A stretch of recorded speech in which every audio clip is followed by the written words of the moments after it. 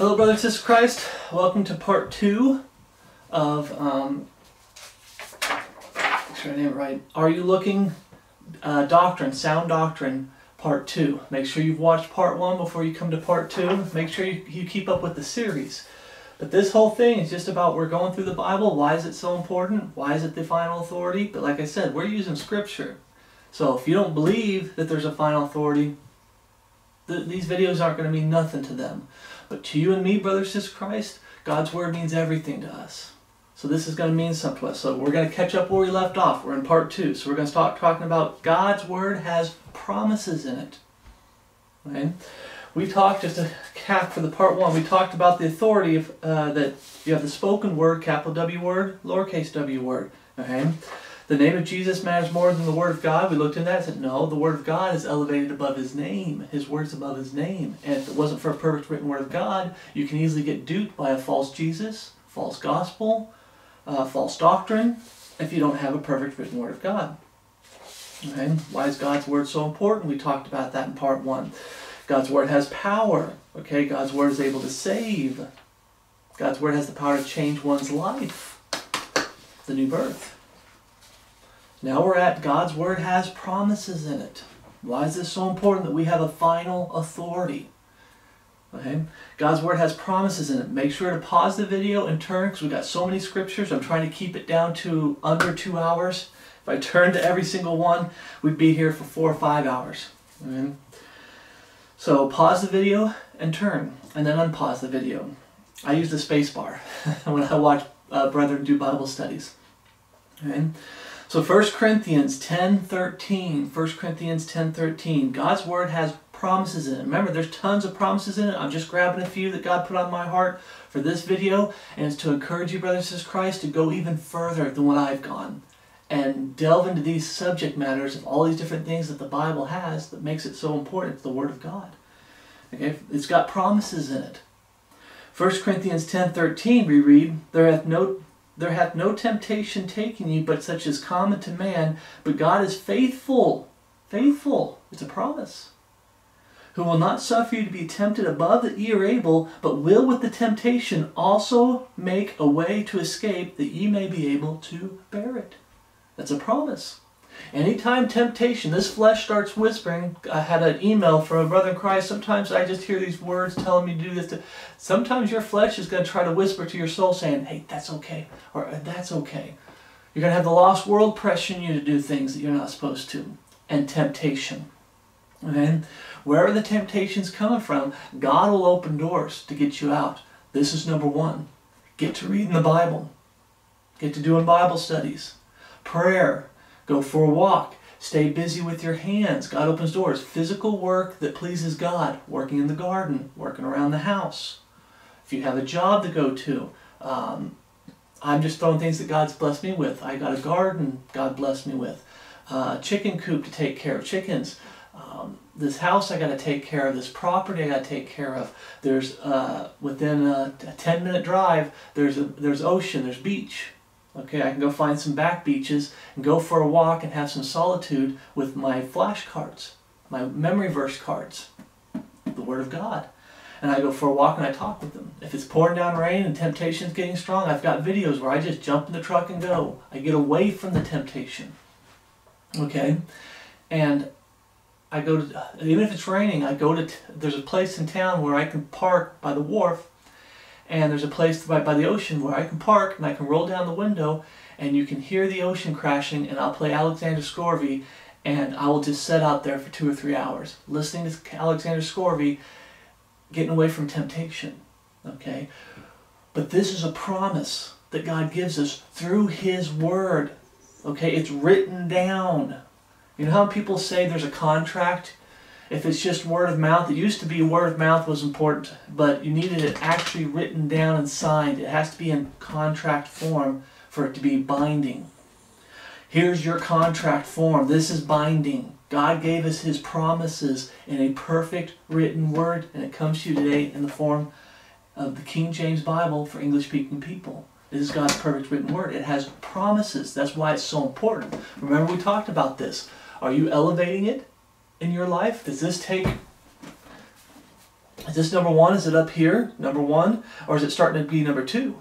You got something else in the way. Number three, number four. Is it sitting over there gathering dust? One of the reasons you need to be open in this and staying in this every morning, every night, is because there are promises that God gives us in there. That's one promise. That when we get tempted as a saved sinner, God will open doors for us. And the biggest open door is grab your Bible and start reading when you get tempted. Start singing hymns when you get tempted.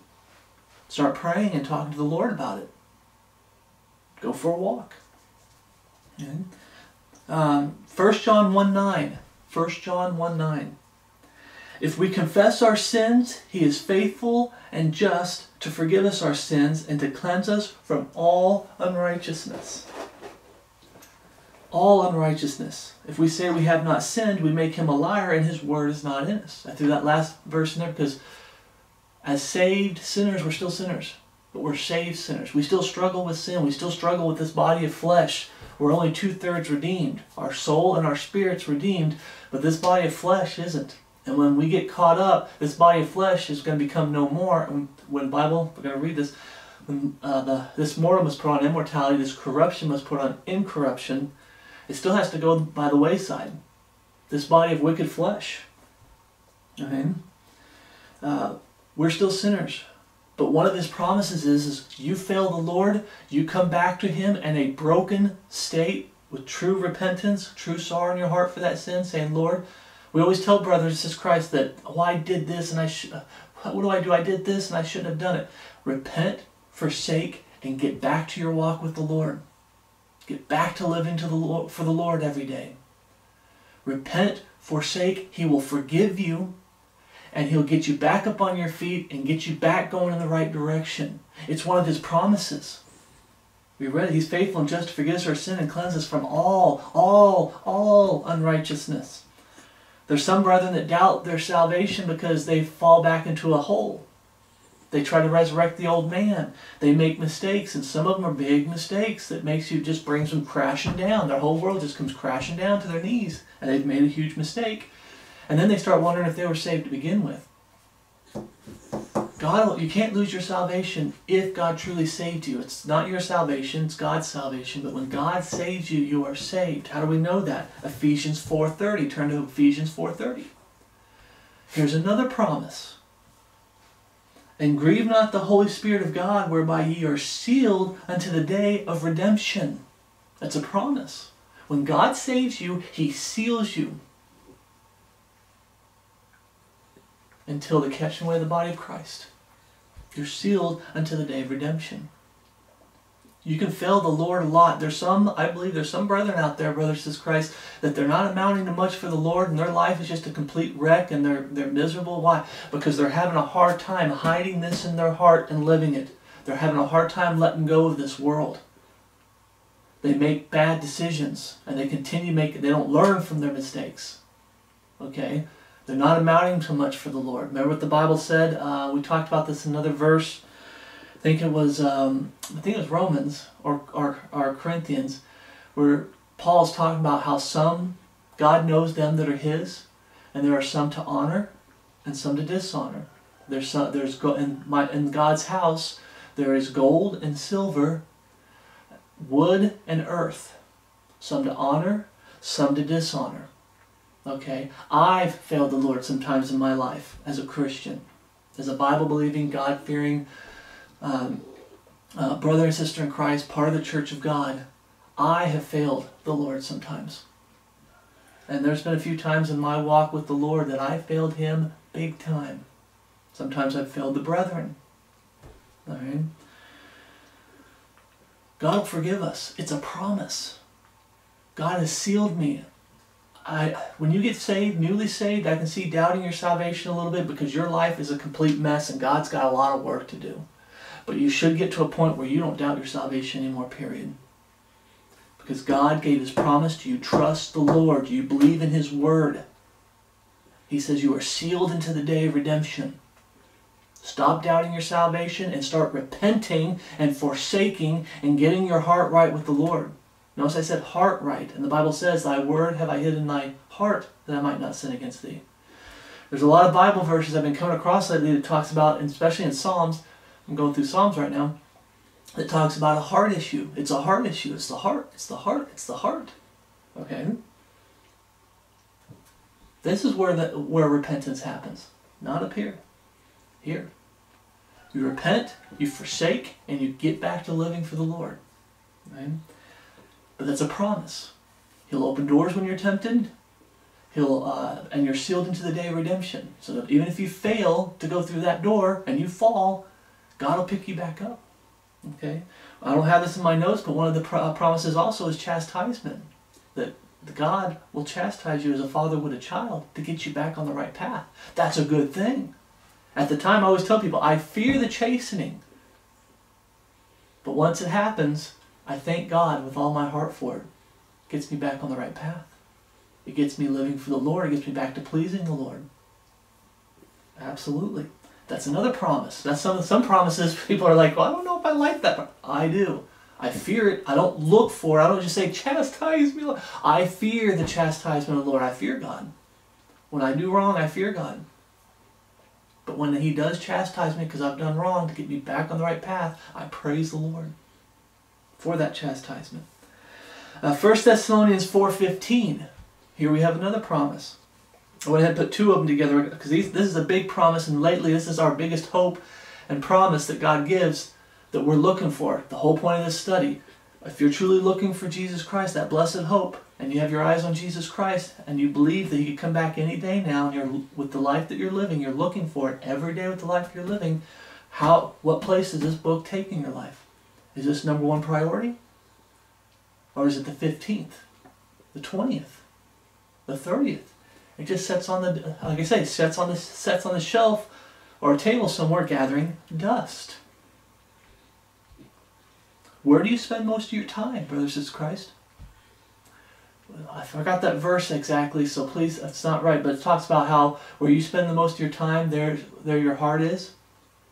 Where are you spending most of your time? If you're spending most of your time in the Word of God, that's where your heart's going to be. If you're spending most of your time in the world and worldliness, that's where your heart's going to be. Okay? Just throwing that out there real quick. But God has promises. That's what makes this so important, that you need to lift it up. One of the things is God, this Word, shows us all the promises God gave. God gave the Jews promises. He gave Abraham a promise. Covenant with Abraham. He's given promises to King David. You can read about the promises that God gives to mankind, and then when you rightly divide, you'll find out that we have promises for us today too. And I'm reading some of them. 1 Thessalonians chapter 4, verse 15. For this we say unto you by the word of the Lord, that we which are alive and remain unto the coming of our Lord shall not prevent them which are asleep. For the Lord Himself shall descend from heaven with a shout, with the voice of the archangel, and with the trump of God, and the dead in Christ shall rise first. Then we which are alive and remain shall be caught up together with them in the clouds to meet the Lord in the air, and so shall we ever be with the Lord. Wherefore comfort one another with these words. It's a comfort. This promise is a comfort.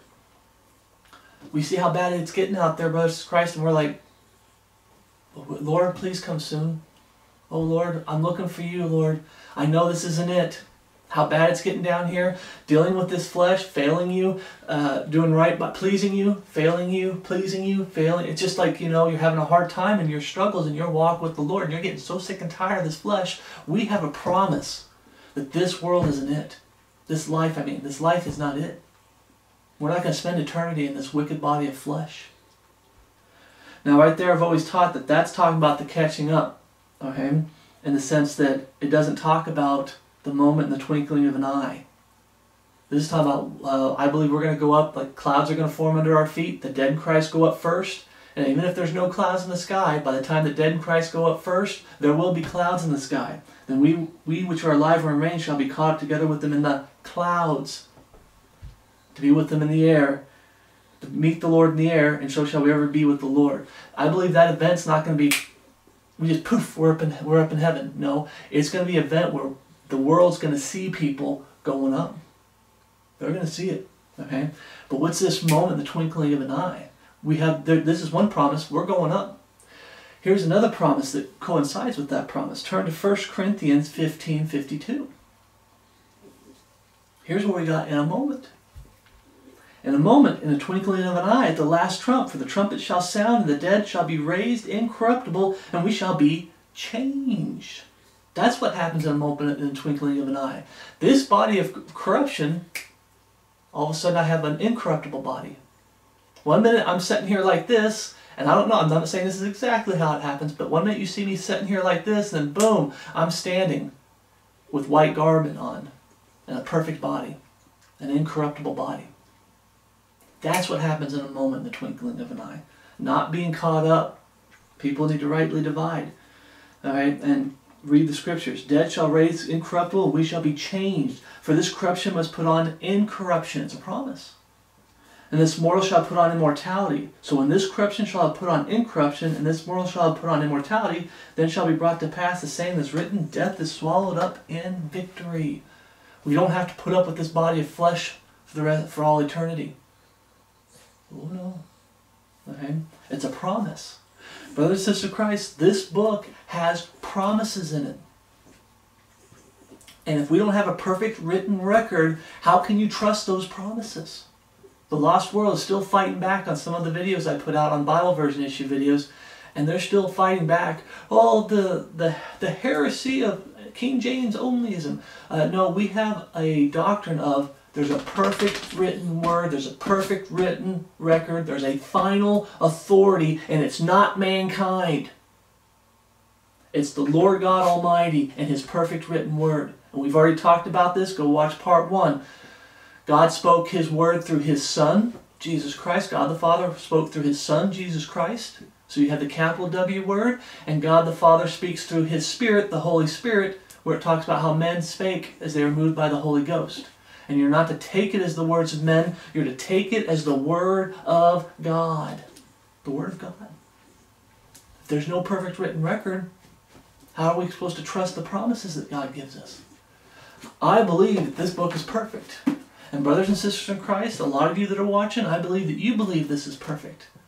So we have precious promises in here that we need to keep reminding ourselves about. We need to stay in this and read it every day. That's what it means to be looking for that blessed hope. Treating this book, holding it up here, and treating it like it's perfect, because it is. It's God's perfect written word, and we need to hide it in our hearts, and we need to be living it. Okay? The Word of God tells us the history of His creation, and it tells us of His future. We find that. Some people say it's a history book. It is. It does talk about history.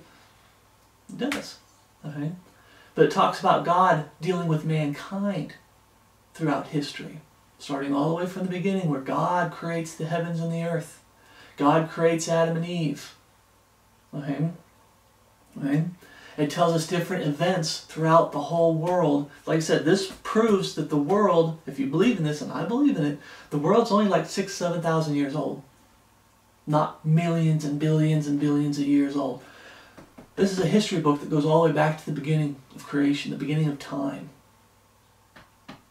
Okay? Turn to 2 Peter 2:5. It tells us about a big event that happened. 2 Peter 2:5. I grabbed these two events because they're more relatable to today. But I've been listening to the Old Testament, the Kings. Like I said, I'm on Psalms now, but I went through 1st and 2nd Kings, 1st, 2nd Samuel, 1st, 2nd Kings, 1st and 2nd Chronicles.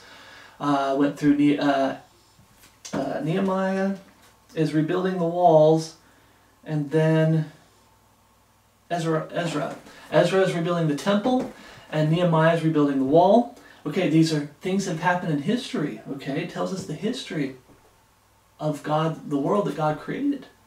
2 Peter 2:5, one of the biggest events that happened in the past that it tells us about. And spared not the old world, but saved Noah, the 8th person, a preacher of righteousness, bringing in the flood upon the world of the ungodly. This tells us about Noah and the flood. How wicked the world got, and God destroyed the world with the flood and saved Noah, his wife, his 3 sons, and his 3 sons' wife. 8 people in an ark. And you can read about it in here. This tells us about the past. It talks about Adam and Eve and the fall of Adam and Eve.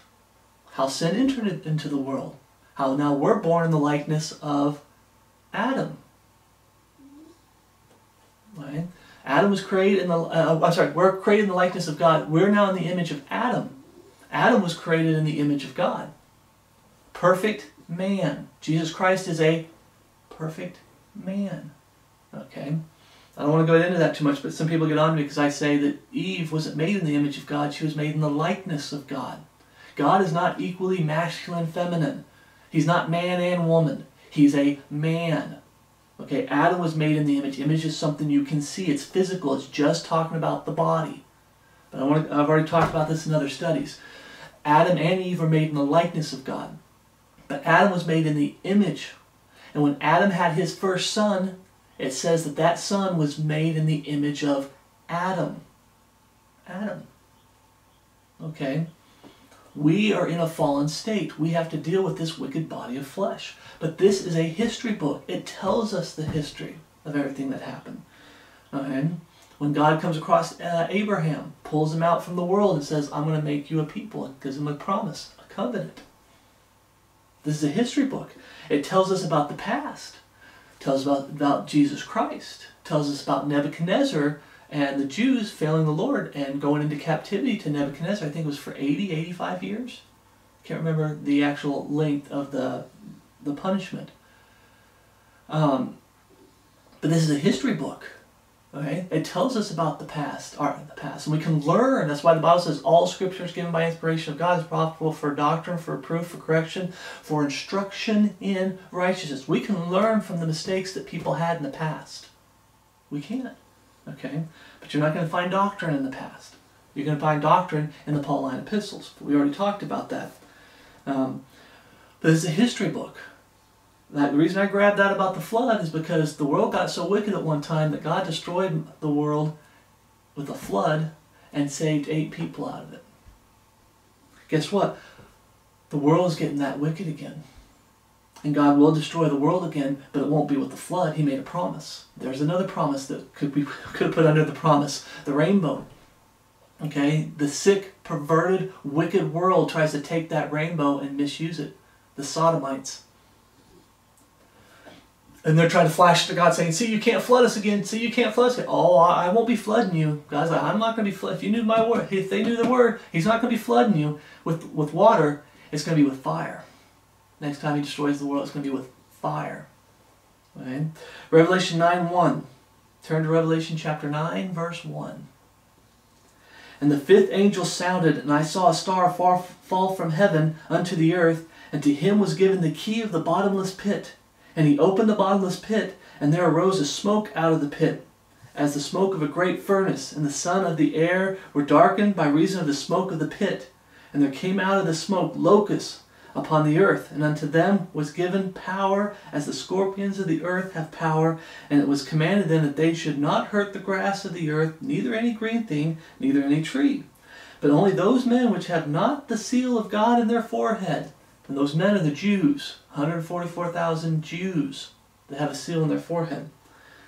Not the church. Okay, the church doesn't go through the time of Jacob's trouble. But there's going to be a time after we get caught up. Remember one of the promises, we get caught up.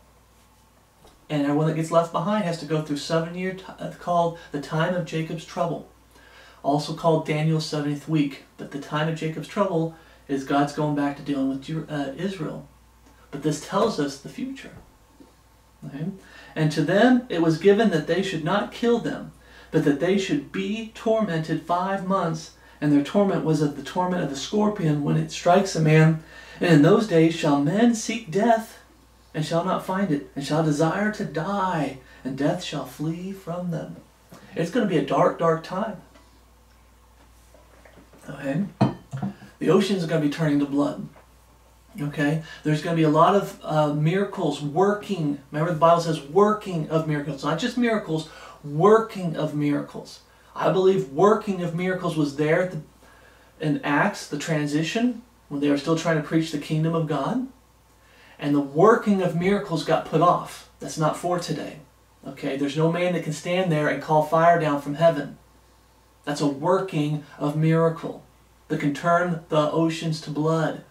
That's a working of a miracle. Okay? But in the time of Jacob's trouble, the 2 witnesses are going to be there, Elijah and Moses. And those are the 2. It's It's interesting that those are the two people that God worked through the most and performed the most miracles through in the Bible.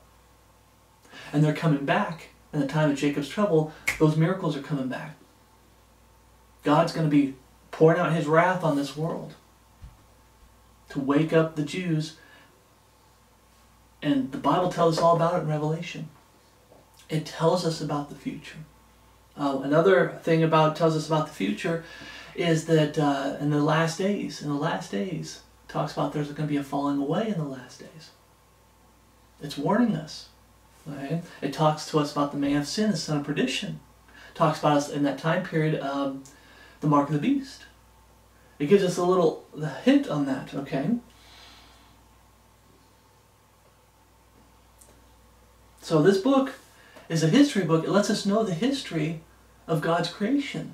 From the very beginning, Genesis 1:1, in the beginning God created the heavens and the earth. Getting all the way to Revelation where it talks about there's going to be a new heaven and a new earth. A new Jerusalem coming down. Okay? It's a history book. It's so important that if you believe this, then you can't be deceived. If there's no perfect written word that we have that tells us about the history of man and how God's dealt with man, then you can easily be deceived by the wicked world. I mean, they're trying to throw out evolution. Oh, we've been here for billions and billions of years. No, I have a perfect written record here that shows we've only been here for 6,000 to 7,000 years. Not billions of years. You're a liar. Well, this happened in the past. I got a perfect written record. You're lying. The whole point of taking the perfect written record away is so we can be easily deceived. And brethren, when you put this down and it starts gathering dust, I've seen brethren fall away and get deceived. Why? Because they don't know this book like you should know this book, and you're not hiding in your heart. When you think you've got this book in your heart and everything's okay, and you go to put this down, you need to grab this and start all over. I listened to Alexander Scory from Genesis to Revelation. And when you get to the end, it's like, oh, I did it, I'm done. Nope, start back over in Genesis again. You really hurt yourself when you put down this book because you think you've got it all figured out and everything's all... You need to keep hiding this in your heart. You need to keep refreshing your heart. Refreshing your memory. You need to keep reading this. You need to keep staying into it. Why? It keeps the world from trying to dupe you. You know why a lot of professing Christians out there get deceived so easily? Because this is not their final authority. They're not hiding this in their heart. They don't know God's perfect written word like they should know it. And they get duped for Bible perversions. And their Bible perversions are like, they just have it sitting there when the guy up there is preaching. And they're just sitting there. They'll flip it open and then they sit there. The guy just says turn here once, maybe twice, and then goes on tangents and everything. It's like, and then they just sit there. And this, when they're not at the Bible buildings, it sets their Bible perversions just most of the time just sit there and gather dust. Because they're taught it's not the final authority. So they don't treat it as such. They're easy to be duped. They're easy to be deceived. Brother and sister in Christ, I'm teaching you this is the final authority, not this. This. And if this is your final authority, you're staying in it every day and you're hiding it in your heart, it is going to be so hard for someone to come along and deceive you. It is. This is a history book. Okay? God has promises in it, and it's a history book that tells the truth about our history, mankind's history. The Word of God tells us more about our Creator. Oh, here's a good one.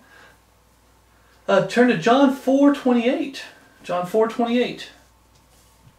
You mean this lets us know about our Creator? Lets us get closer to God, and God reveals more and more of Himself through the Word of God, through His Word? Today it's all about experiences and flesh highs, and you go to some of these Bible buildings for flesh highs and everything, and it's like you're just feeding your flesh, and it's one big roller coaster ride, and I'm experiencing God. No, they're not. No, they're not. You want to experience God? This is how you do it. God will reveal Himself through His Word, and He'll draw you closer to Him and let you know more about Him and who He is through His Word. John chapter 4, verse 24. God is a spirit, capital S spirit, and they that worship Him must worship Him in spirit and in truth. God has a spirit called the Holy Spirit. It's also called the Comforter. Okay? The Bible says whatever it hears, when it talks about the Comforter, the Holy Spirit, whatever He hears, that shall He speak. God the Father speaks to us through His Spirit, the Holy Spirit. Okay? Romans chapter 1, verse 17. For therein is the righteousness of God revealed from faith to faith, as it is written, the just shall live by faith. For the wrath of God was revealed from heaven against all ungodliness and unrighteousness of men who hold the truth in unrighteousness, because that which may be known of God, is manifest in them. For God has showed it unto them. He's given us a perfect written record. Why do people keep rejecting it? We'll get to that part. For God hath showed it unto them, for the invisible things of Him from the creation of the world are clearly seen, being understood by the things that are made, even His eternal power and Godhead, so they are without excuse. This book tells us that God has a body, His Son, Jesus Christ. He had a body at the very beginning. He has a body throughout eternity. This Bible tells us our God has a spirit. Capital S Spirit is a reference to the Holy Ghost. This tells us that our God, the Bible tells us that our God has love for His creation. Our God is a vengeful God. Our God has wrath. Our God is righteous. Our God is just. He is true. Our God is a saving God. He can save. Our God can destroy. Our God is slow to anger. This book tells us about the God that I serve. It opens up because He wants us to know a little bit more about Him. We're not going to know everything about God. Great is the mystery of godliness. Okay? We're not going to know everything about God. But God likes to let us in a little bit here and there and show us who He is and what He wants for us. Okay? This book helps you to get closer to God, having a perfect written record. And the people that claim to be close to God, they're close to their flesh. They're close to worldliness. They're closer more to Satan and that Antichrist spirit in these Babel buildings, especially the charismatics. Okay? You want to be close to God, this is how you do it. You study the Word, you hide it in your heart, and you live it. And God reveals to you who He is through His Word. And if there's no perfect written Word of God, you can't prove that you love Him. Okay? You can't, the promises mean nothing. Because who knows if they were true or not? I do. I have a perfect written record. And when this says God is not willing that any should perish, that all should come to repentance, I believe it.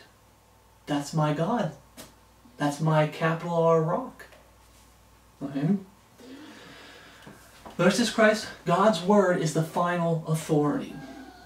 Okay? The final authority. We're going to bring it back down. Everything we talked about that the Bible has, God's Word is the final authority in all matters of faith and practice. Turn to Psalms 119, verse 160. We've gone through a lot of things. God's Word is the final authority. And if you don't have God's Word and it's not your final authority, it's going to show. We can see it with all these fakes and frauds out there professing to be Christians.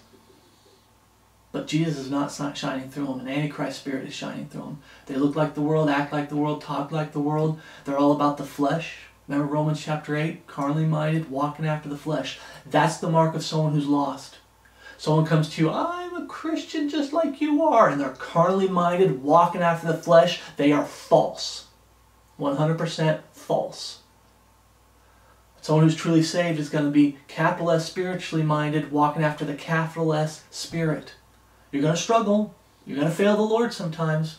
But your heartfelt desire is for the Lord and saying, Lord, you're in charge. Okay? Open the Scriptures to me through the Holy Spirit. You're in charge. You command. I obey. A lot of these fake people out there, religious people out there, their flesh is in charge. They're worldly. Okay? Psalms 119, 160 we read, Thy word is true from the beginning, and every one of thy righteous judgments endureth forever. Thy word is true from the very beginning, Genesis, all the way to Revelation. God's perfect written word. And like I said, I deal with some people, do you want God's perfect written word? No. And we're going to get into why people don't want God's perfect written word. But right now we're talking about that this is God's perfect written word, and it's the final authority. Luke 4:36. Turn to Luke 4:36. Luke 4:36. Okay. We read, And they were all amazed and spake among themselves, saying, What a word is this! For with authority and power he commandeth the unclean spirit, and they come out. The Bible talks about that with Jesus Christ, the capital W word, where God the Father is speaking through His Son, Jesus Christ, to the people. He says that, what is this? This man speaks with authority and not as the scribes. The scribes are, yea, hath God said. The scribes are all about doubt, all about confusion. But Jesus spoke with authority. Why? Because God the Father was speaking through him. His word, when he spoke, it was God speaking. It was the word of God being spoken. Right? With authority and power. Turn to Revelation 22, verse 18.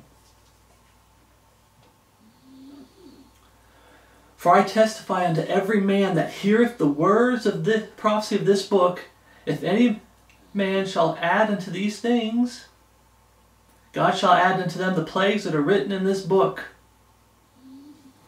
And if any man shall take away from the words of this book of this prophecy, God shall take away his part out of the book of life, and out of the holy city, and from the things which are written in this book.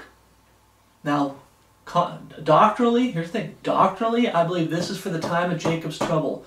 When Revelation's going to be very important, that book's going to be so important for those going through the time of Jacob's trouble. If you add to or subtract from, these things are going to happen. But remember, we can go all throughout the Bible for instruction in righteousness. There's something to learn from this. We're not to add to God's word or subtract from it. Verse 20, He which testifieth these things saith, Surely I come quickly, amen, even so come, Lord Jesus. Talk about when he comes back before the day of the Lord. He actually comes back. Okay? But it says there, we're not to add to or subtract from this book, the book of Revelation, but the book of Revelation is God's word. You say, well, if it's just Revelation, that doesn't mean anywhere else. Proverbs, turn to Proverbs 30, verse 6. We're commanded, period, not to add to God's word, period. But there's going to be a huge consequence for adding to God's word in the time of Jacob's trouble. Huge consequence. Proverbs 30, verse 6. Add thou not unto his words, lest he reprove thee, and thou be found a liar. That's why we have a perfect written word record. When they come along, we can look at them and go, you're lying. Oh, you can lose your salvation. The Bible says you can't in this dispensation, what's called the time of the Gentiles, the church age. You're a liar. Oh, the Trinity and the Godhead are the same thing. And they preach their pagan Trinity, and we look at the Bible and go, you're a liar. The Godhead is God in the person of Jesus Christ. Your pagan Trinity is going to be a lower, because it's all false gods. Lowercase g God and 3 lowercase g gods. So you got 4 lowercase g gods. It's God's plural. That's not what the Bible teaches. That's a lie. Oh, the church goes through the time of Jacob's trouble. I have a perfect record saying we will not be going through the time of Jacob's trouble. We're going to be caught up before it. You're a liar. You're a deceiver. There were some old men, how do you call it, country bumpkins, if you want to call it, that had the King James Bible, and when you had these more progressive preachers trying to come around with these Bible perversions, they'd be able to look at them, and they don't have much intelligence. They didn't go to college or school. They could barely read the Bible. And they would be like, that's not what the Bible says. That man's a liar. You don't need a PhD or THD or doctorate or anything like that. You just need to have a love for this book, brothers and sisters Christ. It's the final authority. Okay? And if we don't have a final authority, how can you tell if someone's adding to or subtracting? Why even warn us, not to add to or subtract from his word if there's no final authority, if there's no perfect written word of God today? We've talked about this in the other study, that heaven and earth shall pass away in part 1. Heaven and earth shall pass away, but my word shall not pass away. God promised to preserve his word. Okay? We're not to add to, we're not to subtract from. If you don't have a perfect written word, how can you tell? Those people out there being deceived left and right, they can't tell because they don't have a final authority. They don't have a perfect written word of God. It's available to them, but they reject it. They hold the truth in their unrighteousness. They know it. They're going to be held accountable for it. I have no doubt that one time when they stand before Jesus, if they don't get saved before they die, truly saved and born again before they die, they're going to be standing at the great white throne, and they're going to be answering to Jesus, and Jesus is going to be, look at all these people that tried to show you the truth. Here's the King James Bible, God's perfect written word. Here's the true plan of salvation out of it. And you rejected it. Because you wanted your Bible perversions that you're being told you don't have to treat it as the final authority, because it isn't the final authority. You're the final authority. You get to shop around and pick whatever book you want, and you get to shop around for whatever Bible building you want that tells you what you want to hear. Brothers and sisters in Christ, when I got saved, God saved me. It was through the Bible version issue. Okay? And then I was taught, I heard the gospel out of the King James Bible, and then I went and searched the Bible. It was different than what I've ever been taught. I was a false convert. And I was like, where are they getting this gospel? I did the Bible version issue study. Hardcore. And I came to a point where I said at the very beginning, I know a fraction of this book. I knew the gospel. And I said, I know some of the stories of the Old Testament, but I know a fraction of this book. But I came to it saying, this is God's perfect written word. I believe it. Lord, show me the truth. Whether I want it or not. I want the truth, but I'm saying whether I like it or not. I'm trying to say it in a way that's like, I came to this saying this is perfect. And whatever we come across in here, if it means I got to conform to this book, I will conform to this book. The lost world doesn't want to conform to the book. That's why they look for books and then they don't treat them as the final authority, because they don't want to conform to God's word. They don't want to treat the real Jesus Christ as capital K King, capital L Lord. They don't. They want to be the capital K King. They want to be the capital L Lord. I'm getting ahead of myself a little bit. Psalms 12:6. The words of the Lord are pure words, as silver tried in a furnace of fire, purified 7 times. That's how important it is. It's been purified 7 times. And if you look at and I'm going to do a suggestion here towards the end of this video about watching some videos that have to do with the Bible version issue and the history of the Bible and everything. Okay? God went through a process where they were trying to make Bibles,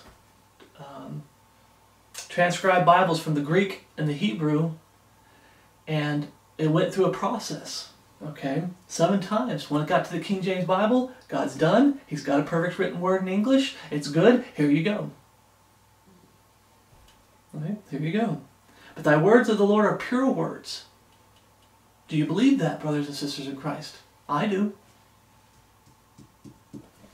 Now, in words, you can say, I believe this, but in deeds, do you believe it? If you believe these words are pure words, as silver tried in a fire, purified 7 times, are you hiding these words in your heart and doing your best to live them? And anytime you fail the Lord, you repent, you forsake, and you get back to hiding God's word in your heart, you get back to your walk with the Lord. Or is it just words? I want to be part of this Bible-believing group, so I'm just going to say it in words so I can be part of this group. But your life shows that you're no different from the lost world. Is that what's going on? Some of you that are saved, that I believe are saved, is your life, are you starting to backslide to the point where you're starting to look like the lost world? And this has lost its preeminent place and it's starting to drop.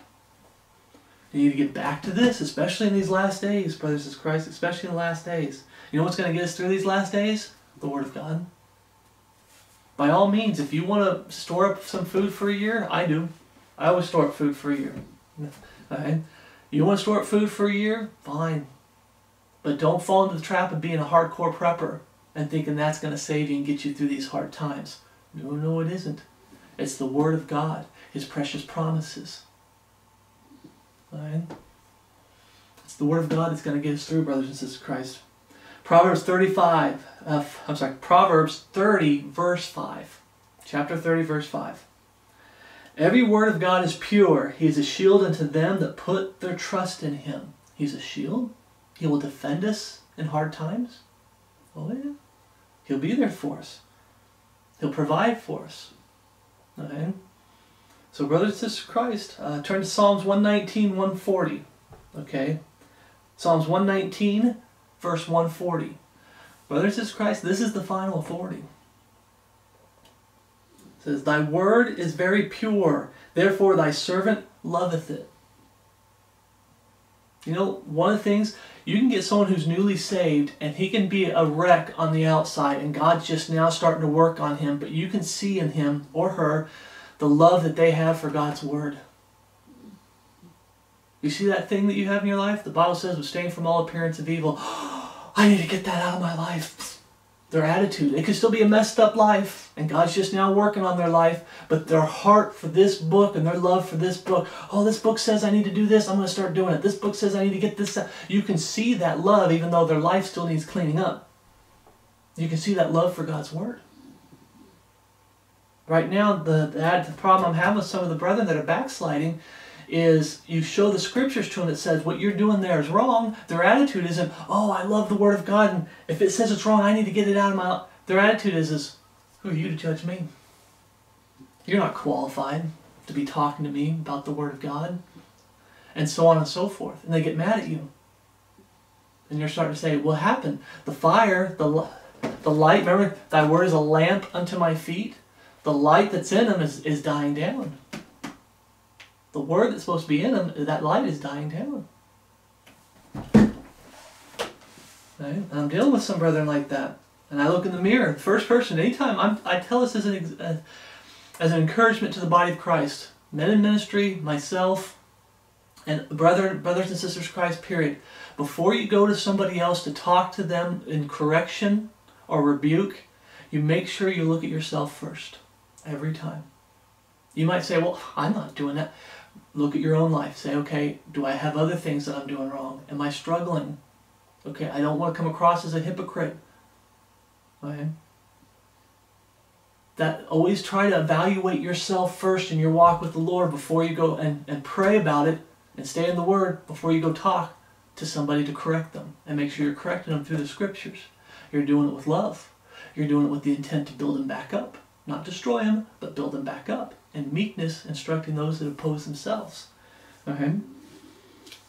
But this is the final authority, brothers and sisters in Christ. It's the final authority.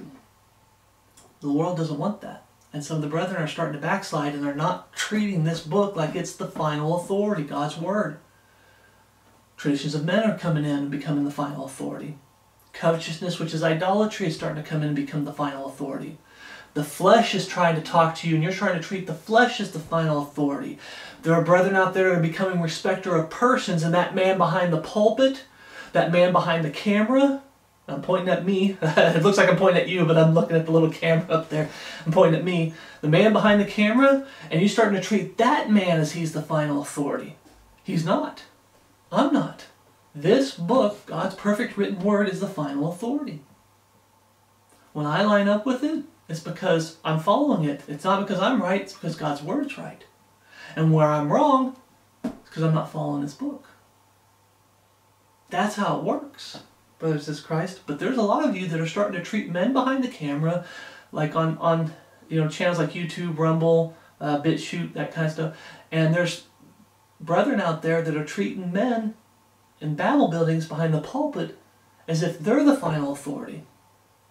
And when they know that man's wrong, they'll keep quiet. They'll keep their yap shut because he's the final authority, not the Word of God. No, the Word of God needs to be your final authority. Okay? If you're going to correct somebody, like I'll use me. If you're going to come correct me, you do it the Bible way. Right? I've had a lot of brethren try to come correct me with hate, bitterness, pride and ego, name-calling, mocking. That's not how you correct somebody.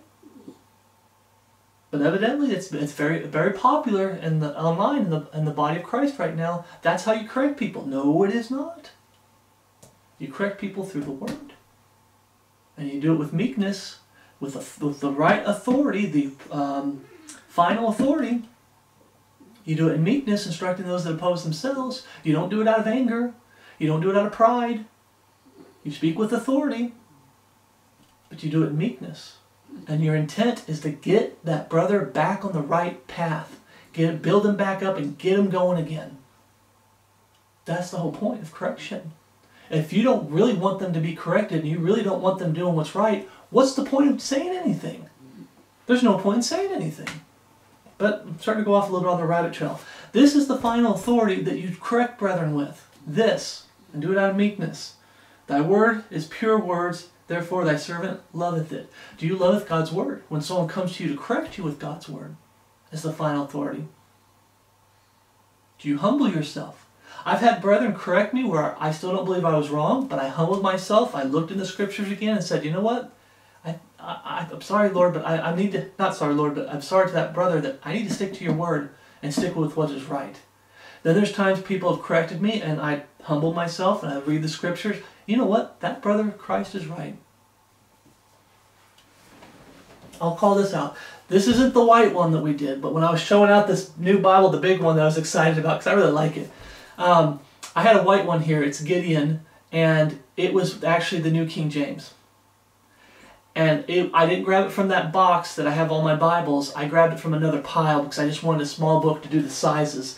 And then I found this one that was actually in my cabinet that I showed the picture of. And this one is Gideon also, but it's a King James. And what I found out doing the history is that the King James, or the Gideons, started out putting out King James. And over time, they fell for the New King James. And they used to put Bibles in hotels and everything that were King James Bibles, and then they replaced them all with New King James. And now a lot of them have NIVs. They fell away.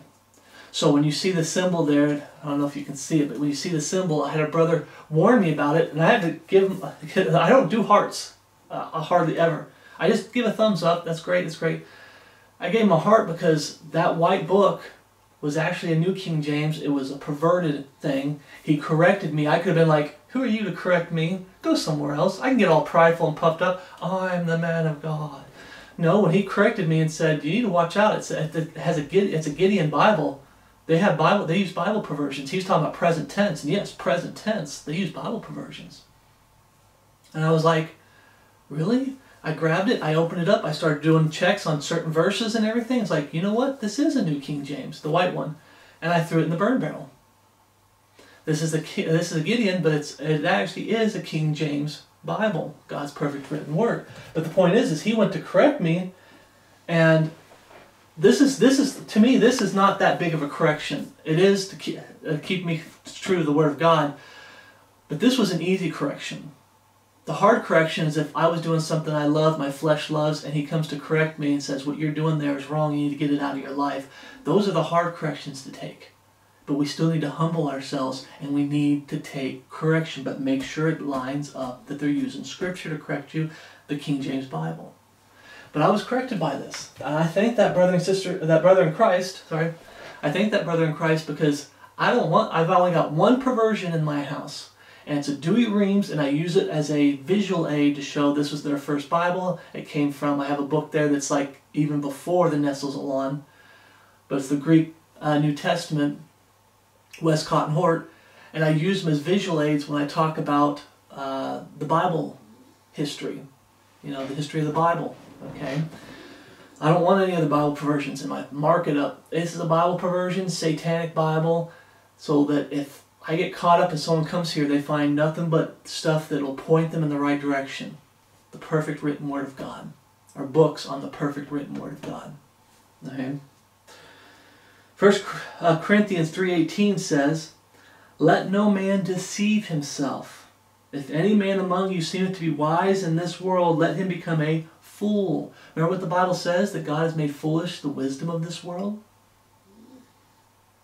Do you know why men want to be, I'm getting ahead of myself, want to be wise? They don't want this to be the final authority. They want you worshiping the man behind the pulpit. He wants to be the final authority. Why? It's so they can be glorified. And if you read that passage further down, it says that no flesh should be glorified in his presence.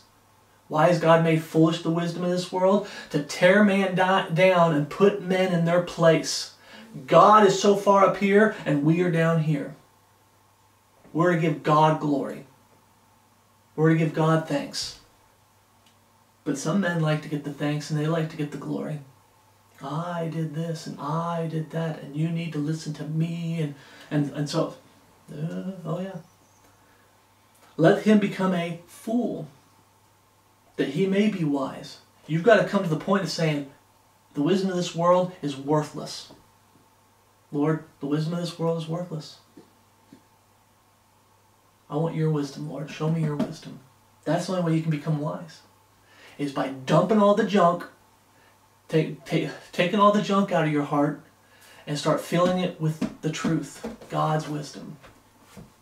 19, for the wisdom of this world is foolishness with God, for it is written, he taketh the wise in their own craftiness, and again the Lord knoweth the thoughts of the wise, that they are vain. Why do people don't want this book? Because they want to have all the authority. Starting at the man behind the pulpit, all the way down to the person who's sitting in the pew. They all want to have authority in one shape or form. They all want to have authority. They don't want God having full authority. 2 Corinthians 3:3, I have it turned right here. 2 Corinthians 3:3 we read, forasmuch as ye are manifestly declared to be the epistle of Christ, ministered by us, written not with ink, but with the Spirit of the living God, not in tables of stone, but in the fleshly tables of the heart. That's why we keep saying, they keep telling you, brothers in Christ, if you're a King James Bible believer and your belief is that there is a final authority, that you worship this piece of paper with ink on it. No, no, no, no. Bibles fall apart. Okay, Bibles can be burned. If you watch some of the history on the people trying to get the Word of God out there, those Bibles were burned. This Bible, the words that are on this ink, means nothing if you're not putting it here and living it. This Bible sitting there somewhere gathering dust means nothing. It is nothing if you don't hide it in your heart and preach it and live it. Preach it and live it. Not just preach it and then live a wicked worldly life. Preach it and live it. They both need to be one and the same. Right? And it's hiding in your heart. We see that. Fleshly tables of the heart. I've always said this, brothers and sisters, it always comes back to a heart issue. It always comes back to a heart issue. It's not a head issue. Wisdom of this world? It's a heart issue. Hiding God's wisdom in your heart. Okay? 2 Corinthians 2:17 we read, for ye are not as many which corrupt the word of God. But as sincerity, but as of God, in the sight of God, speak we in Christ. You mean there's people that corrupt the word of God? Absolutely. Okay? They don't want God to be the final authority in their life. They don't want his word to be the final authority in his life. We read about that. He elevates his word above his name. They love the name Jesus, but they hate his word. That's not the sign of someone who's truly saved and born again. Turn to Matthew chapter 7, verse 29. Here's where we get the verse I said earlier. Matthew chapter 7, verse 29. For he taught them as one having authority and not as the scribes. The scribes like to tear down the authority of God and make themselves the authority and make you reliant on them. But why do people not want God's word to be the final authority? Well, you have a group of people that they don't want God's word to be the final authority. The scholars, the scribes, okay, because they want to be the final authority. John 12:43. And when they get to be the final authority, this is where we get to John chapter 12, verse 43. For they love the praise of men more than the praise of God.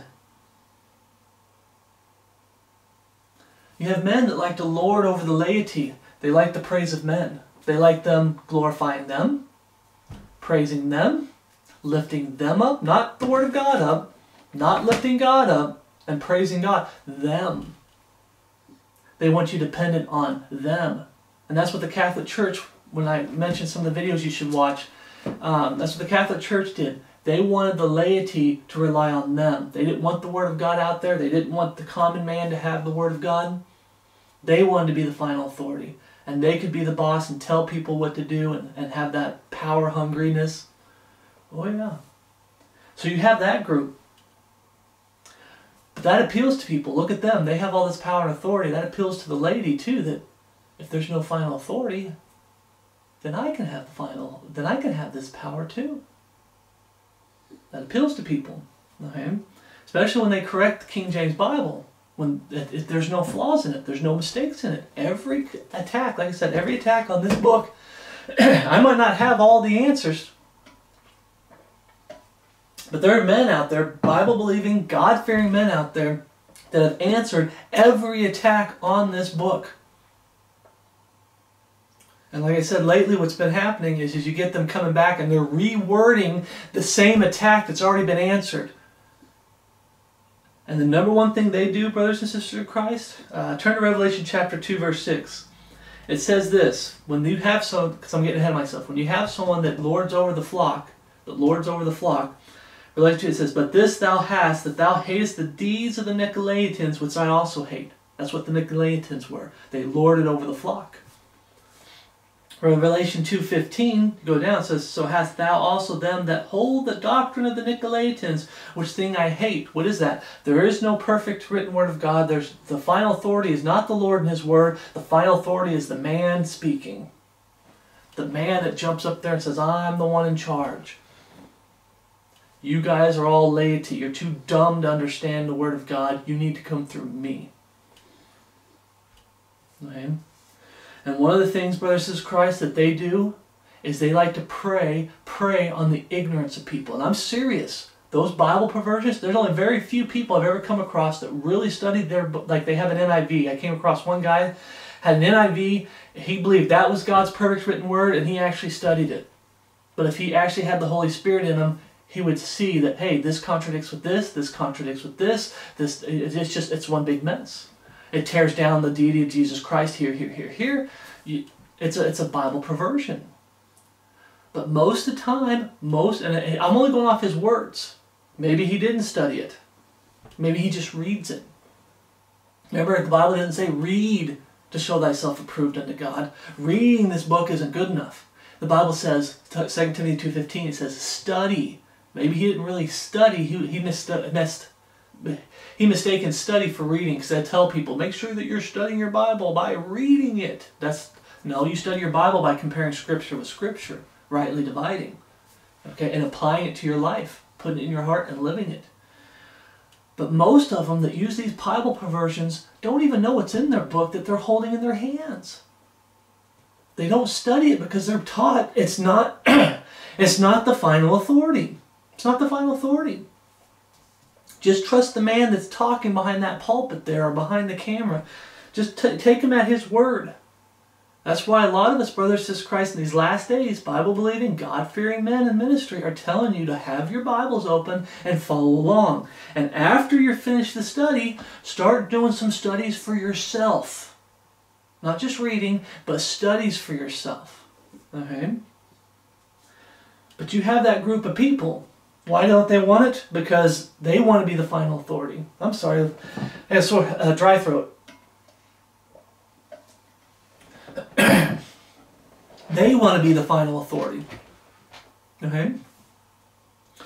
Turn to Genesis 3:1. Then you've got the rest of the people. Okay? The ones that are following them, but the reason they like following people like that is because if there's no final authority, that guy could be wrong.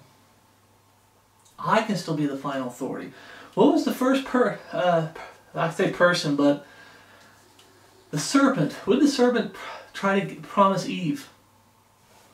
Genesis 3:1. Now the serpent was more subtle than the beasts of the field which the Lord God had made. And he said unto the woman, Yea, hath God said. Yea, hath God said. God's not the final authority.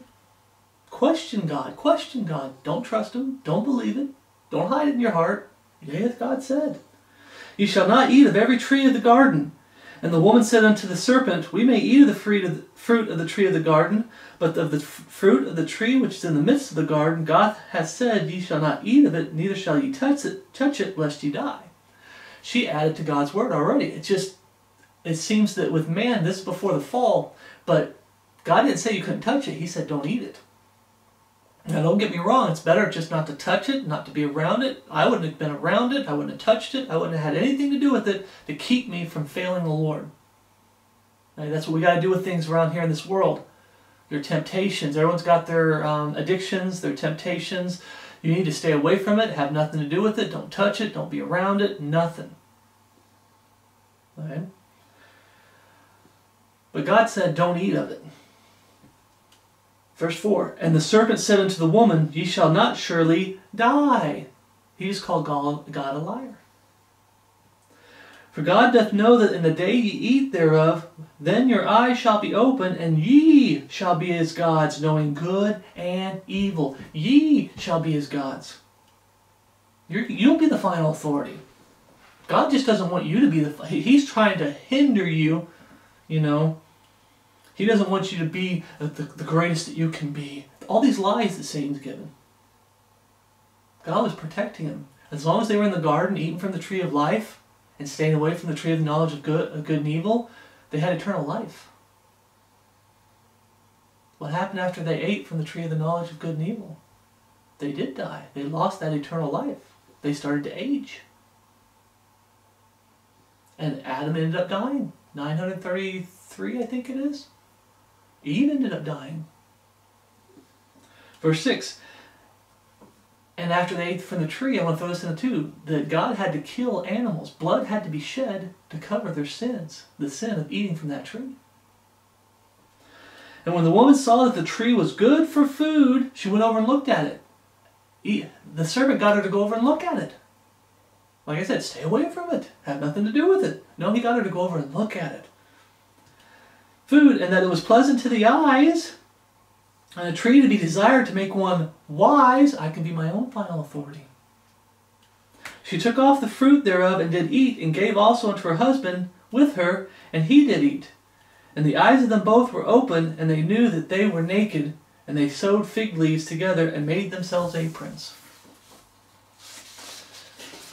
Brothers and sisters in Christ, the number one reason, I'm telling you, everyone I've ever dealt with, the number one people, especially these pastors that really love their Bible perversion, their Catholic Bibles. I'm not Catholic, but they love their Catholic Bibles. They want to be the final authority. That's what it's all about. There is no perfect written word of God. You can use whatever book you want, but I like this book, so I'm going to preach from this book. If it can be any book, how come they don't take turns preaching from different Bible perversions? Why does the pastor always pick one that he likes and that's the only book he preaches from? Predominantly. Because it's all about him being the final authority. Okay? And then what happens to the laity? If you notice that if you're in, because I was in a Bible building where the preacher predominantly loved the NIV. And he preached from the NIV. And if you looked at the people, they predominantly had an NIV. Out of all the Bible versions, they tend to follow. That man, he prefers an NIV. Therefore, we must prefer it. They won't take time to actually do the Bible version issue study for themselves. And that man that's standing behind the pulpit, more than likely, he won't teach it. He'll just lie to people. Don't listen to these people. It's a lie. There is no perfect written word of God today. You know, they're just liars. It comes down to mankind as a whole wants to be their own final authority, brothers and sisters of Christ. Brothers and sisters, are we supposed to be that way? No. We have a final authority, brothers and sisters of Christ. It's this. Does it show in your life? What place does this book take? I'm going to keep coming back to it. What place does this book have in your life? I've talked to neighbors that profess to be Christians. I tried talking to them about the Bible version issue. I told them I was like you at one time.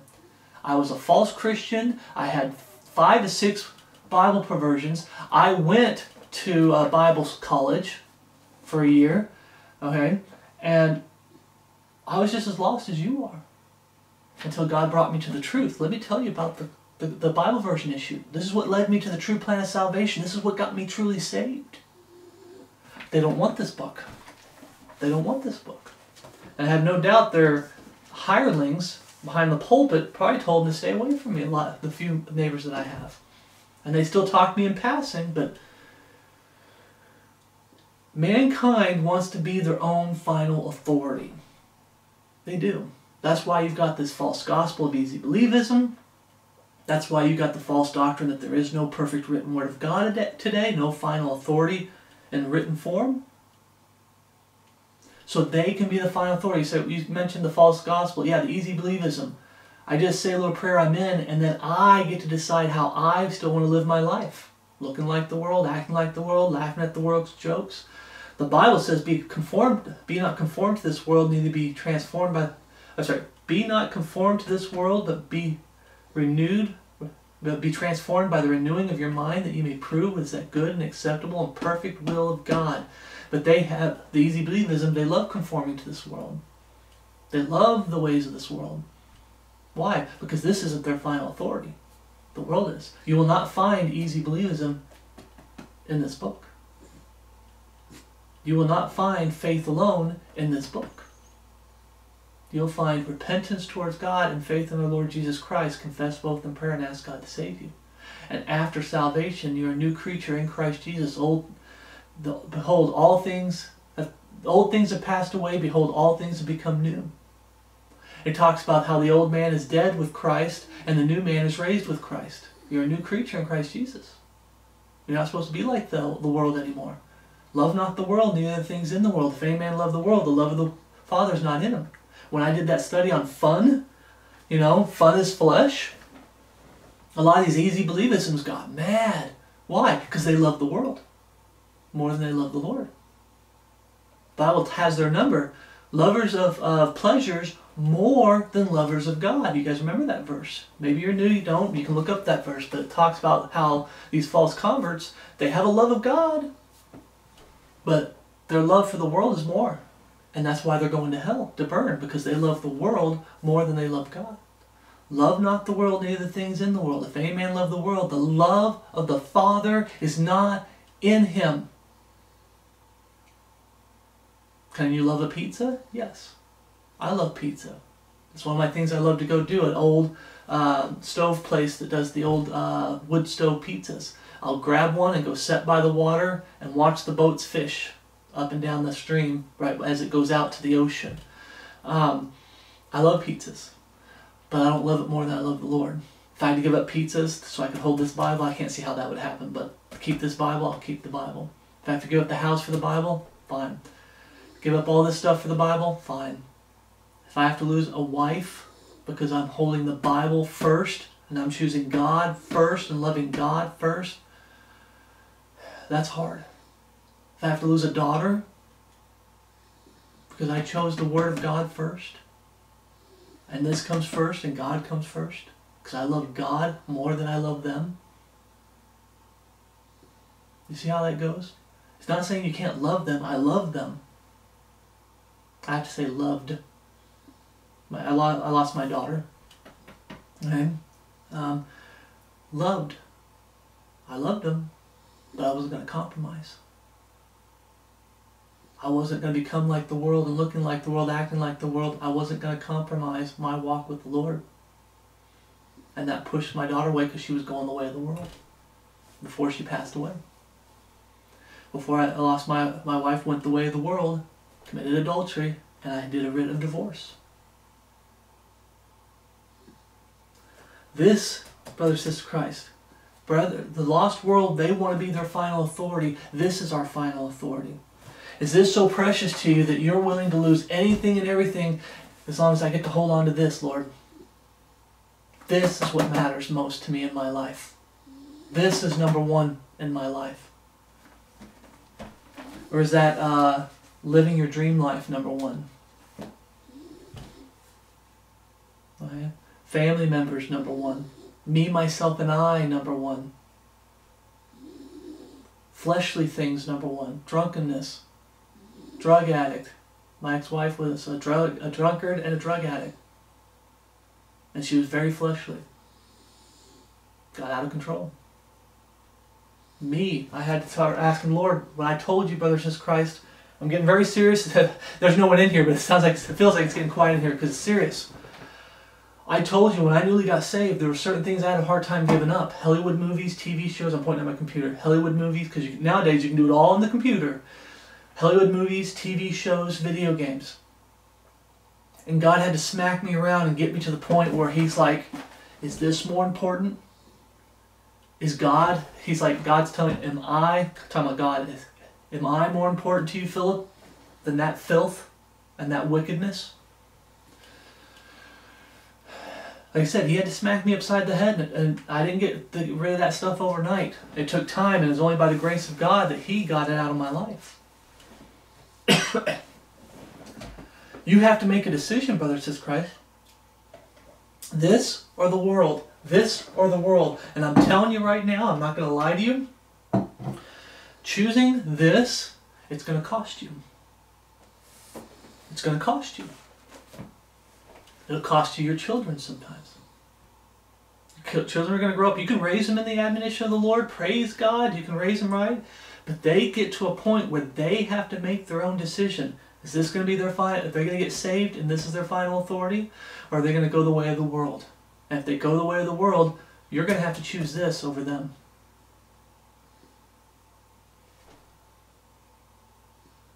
Right? Family, wives, husbands, whatever. We're in the last days. People are falling away from the truth that they once stood for. And there's a lot of fakes and frauds out there. And there's a lot of just flat out Christ rejecting wicked people out there. And everything that's going on around us is this is the only thing that's going to get you through. Are you going to hold on to this? You're going to stand for this? Don't waver. Don't faint. The Bible talks about don't faint. Don't falter. Stand, stand, stand, stand, stand. The Bible talks about. 2 Corinthians 4:1. People want to be the final authority. And they're trying to get you, brothers and sisters in Christ, to compromise, compromise, compromise. Don't do it. Truly looking for Jesus Christ and His coming, which could happen any day now, looking for that blessed hope, is making sure that you're keeping this Bible, this Word of God, the King James Bible, is the final authority in your life in all matters of faith and practice. You're hiding it in your heart and you're living it. 2 Corinthians chapter 4, verse 1. Therefore, seeing we have this ministry, as we have received mercy, we faint not. Faint not. Don't falter. Stand, stand, stand, stand. Verse 2. But having renounced the hidden things of dishonesty, not walking in craftiness, nor handling the word of God deceitfully. You have people out there doing that. But by manifestation of the truth, commending ourselves to every man's conscience in the sight of God. But if our gospel be hid, it is hid to them that are lost. Why? Because they don't want a final authority. The lost world doesn't want a final authority. They don't want God to be in charge. They want their flesh to be in charge. They don't want to put the flesh down. Elevate God's word and put the flesh down. They want their flesh to be in charge. So no matter how much we try to preach to some people, Paul already had their number. And he's talking to the Corinthians, the ones that are supposed to be carnal Christians. And we already debunked that. There's no such thing as a carnal Christian. There are Christians that are backsliding. There are Christians that are really making a mess of things and not amounting to much to the Lord. But there's always that struggle, there's always that conviction, and there's always chastisement from the Lord if you're truly saved. Romans 8 says to be carnally minded is to be the enemy of God. I'm sorry, the carnally minded and walking after the flesh, and that they are in the flesh can't please God. Those who are saved are capital S spiritually minded and walking after the Spirit. If the gospel be hid, it's hid to them that are lost. And whom the God of this world hath blinded the minds of them which believe not. You know, Satan, yea, hath God said. He's got his ministers of, remember, no marvel that his ministers are also transformed into the ministers of righteousness, whose end shall be according to their works. They don't have the blood of Jesus Christ washing their sins away. It's going to be based on their works. Judged at the great white throne, they're being judged according to the Levitical laws. The law of sin and death. Right? Satan, yea, hath God said, and through his ministers, yea, hath God said, hath blinded the minds of them that believe not. If you believe that this is God's perfect written word, then the gospel that's in it, it's going to find you. Okay? And it found me. I knew that God, the true plan of salvation, but it didn't reach here until I got to a point where this is God's perfect written word. Thy words are true from the very beginning. All of it's perfect. This is God's perfect written word. Then it started hitting, then the gospel was able to hit home. And then I fell on my knees before the Lord in a repentant state, believing in the finished work of Jesus Christ on the cross. God manifest in the flesh. It was God's blood, God the Father's blood that was shed on the cross. Confessed both in prayer, and I asked, begged God to save me. I don't deserve it. Right? But the world, they don't want a final authority. Satan's able to deceive them. The lowercase g god of this world is Satan, hath blinded the minds of them that believe not, lest the light of the glorious gospel of Christ, where do we find it? In here, in the King James Bible. Who is the image of God, should shine unto them. Image of God. Jesus is the body of God the Father. The image of God should shine unto them. For we preach not ourselves, but Christ Jesus the Lord, and ourselves your servants for Jesus' sake. Brothers and sisters, I'm your servant. I'm trying to get you to get this book and get back into this book and keep reading this book and keep hiding this book, the words in this book in your heart, and keep living them. Jesus could come back any day. Let no man steal thy crown. There's some brethren that have turned their back on looking, present tense, for that blessed hope. And they're trying to steal your crown. And when Jesus comes back, he's going to catch you falling flat on your face. I don't want the Lord to come back and find me falling flat on my face. There's plenty of times I have failed him and fallen flat on my face. I don't want to come back finding me flat on my face. And the only way I'm going to be able to be in a standing position is if this takes the #1 priority in my life. And I'm hiding it in my heart and I'm living it. And the same goes for you, brothers and sisters in Christ. The lost world, the lowercase g god of this world, has blinded the minds that believe not. They don't believe in the perfect written word of God. They don't believe in the gospel, the true plan of salvation that's found in this book. Like I said, you won't find faith alone in this book. You won't find easy believism in this book. You have to come broken before the Lord as a dirty, rotten, filthy, low-down, no-good sinner on your way to hell, and you deserve to go to hell. And you look at God and say, I'm sorry, Lord. I'm going to hell, and I deserve to go to hell. But I want you to know, Lord, I am so sorry for sinning against you. I'm so sorry about my state. I'm just so sorry, Lord.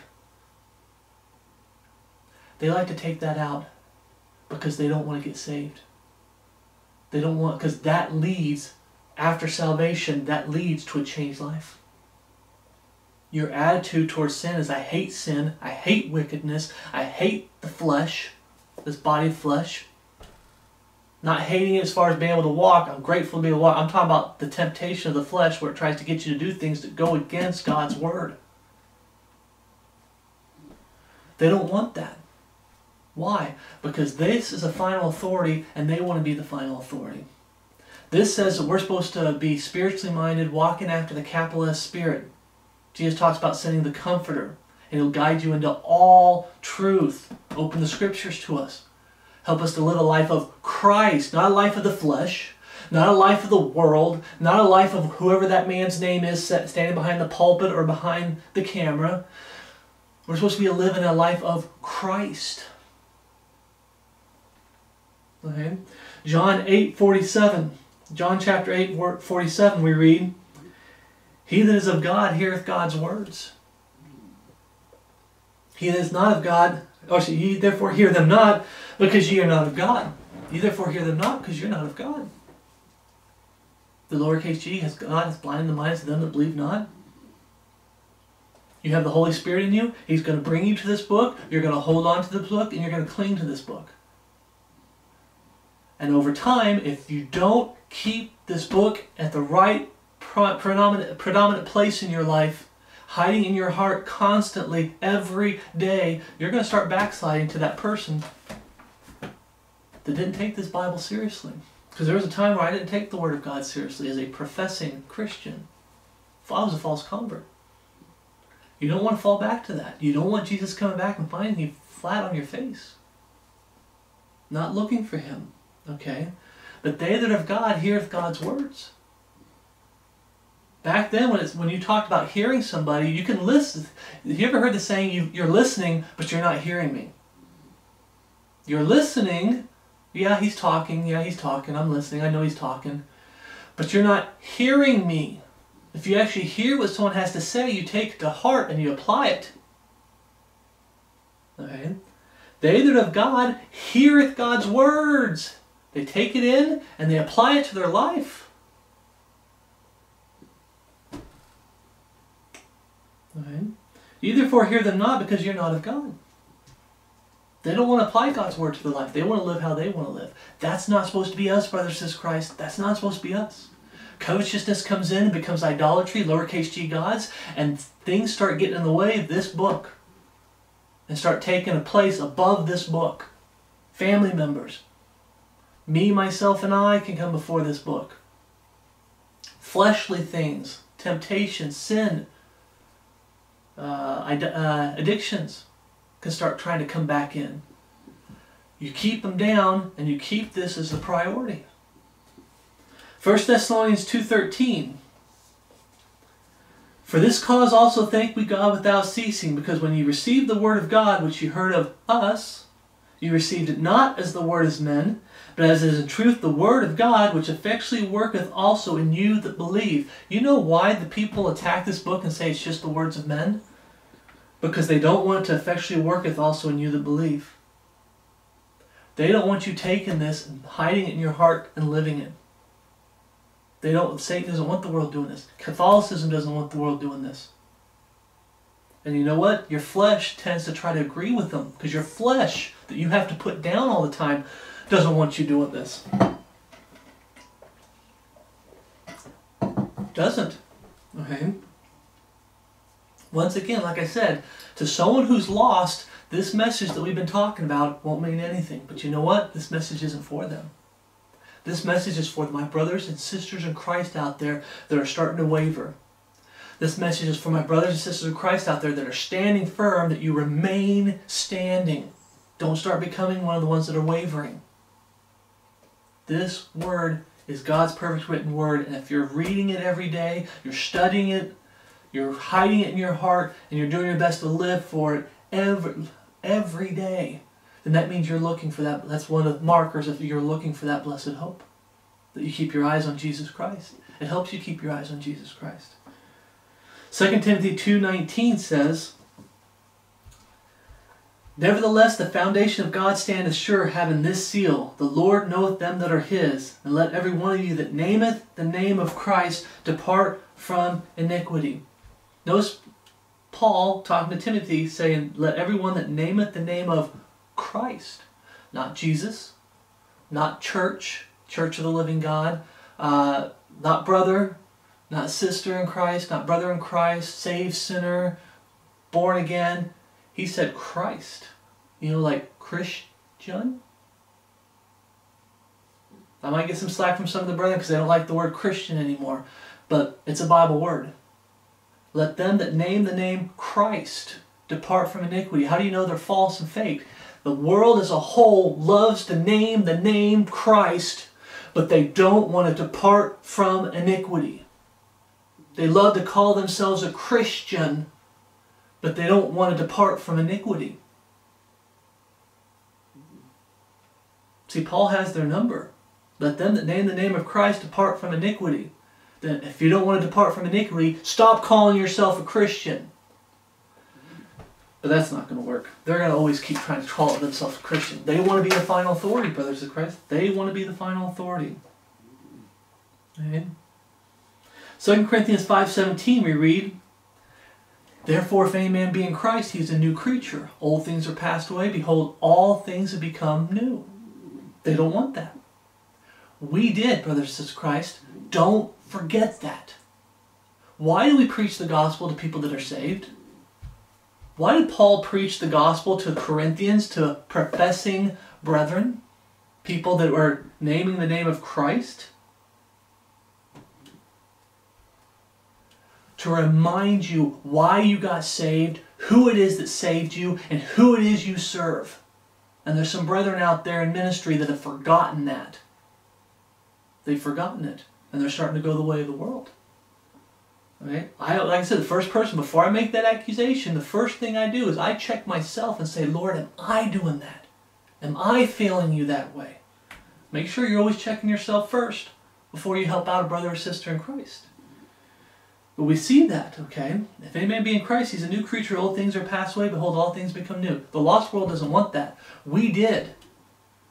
What happens when you start backsliding and start trying to resurrect the old man? You go back to having that attitude of you don't want to be a new creature in Christ Jesus. You don't want to be spiritually minded and walking after the Spirit. You kind of like, the old man, the way things kind of were. But here's the thing. If you're truly saved, and I've got people that have brethren that have testimony after testimony after testimony. If you're truly saved and born again, you realize that when you try to go back, you're so miserable, you've lost your peace, you've lost your joy, you just feel worthless. In other words, you realize you can't go back if you're truly saved and born again. You can try and make yourself miserable. You can try and wreck your walk with the Lord, but you can never truly go back. That's never going to be the same. Why? Because you were saved and born again and bought with a price.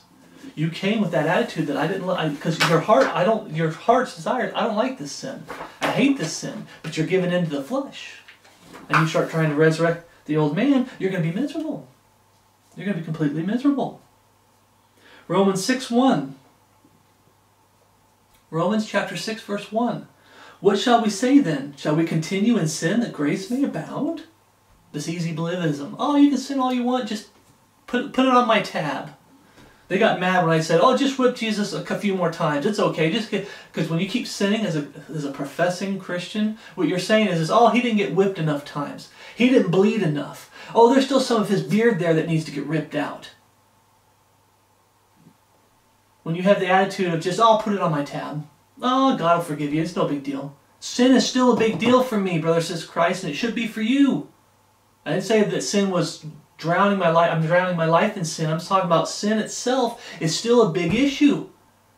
We're still fighting sin as a saved sinner through Jesus Christ, through His Word. Thy word have I hid in my heart that I might not sin against thee. Sin is still a big issue. It's a big deal. Sin doesn't all of a sudden just become okay now that I'm saved. But with the easy believism, that's how they act. Remember, their words and a lot of time their words and their deeds never line up. They'll be like, oh yeah, sin is still a big issue. But their actions make it out like sin's not a big deal anymore. Who are you to judge me? I'm saved. I'm a Christian. And even some of them, I'm of the Church of the Living God. I'm of the church. They like to steal all our titles, all the names in here. I'm a brother and sister in Christ. Who are you to judge me? Are we to sin that grace may abound? God forbid. How are we that are dead to sin living any longer therein? Paul's like, God forbid. Anyone who's truly saved, that's not our attitude. We don't have the attitude that sin's not a big deal. We need to get that sin out of our life. It doesn't please God. And it hinders us and puts a wall between us and the Lord. And it hinders our walk with the Lord. We need to get it out. I want my walk with the Lord to be strong. I want to be going in the right direction. I want to please my Lord and Savior. Sin doesn't please Him. Verse 3. Know ye not that so many of us were baptized into Jesus Christ, were baptized into His death? The old man is dead and buried with Jesus Christ.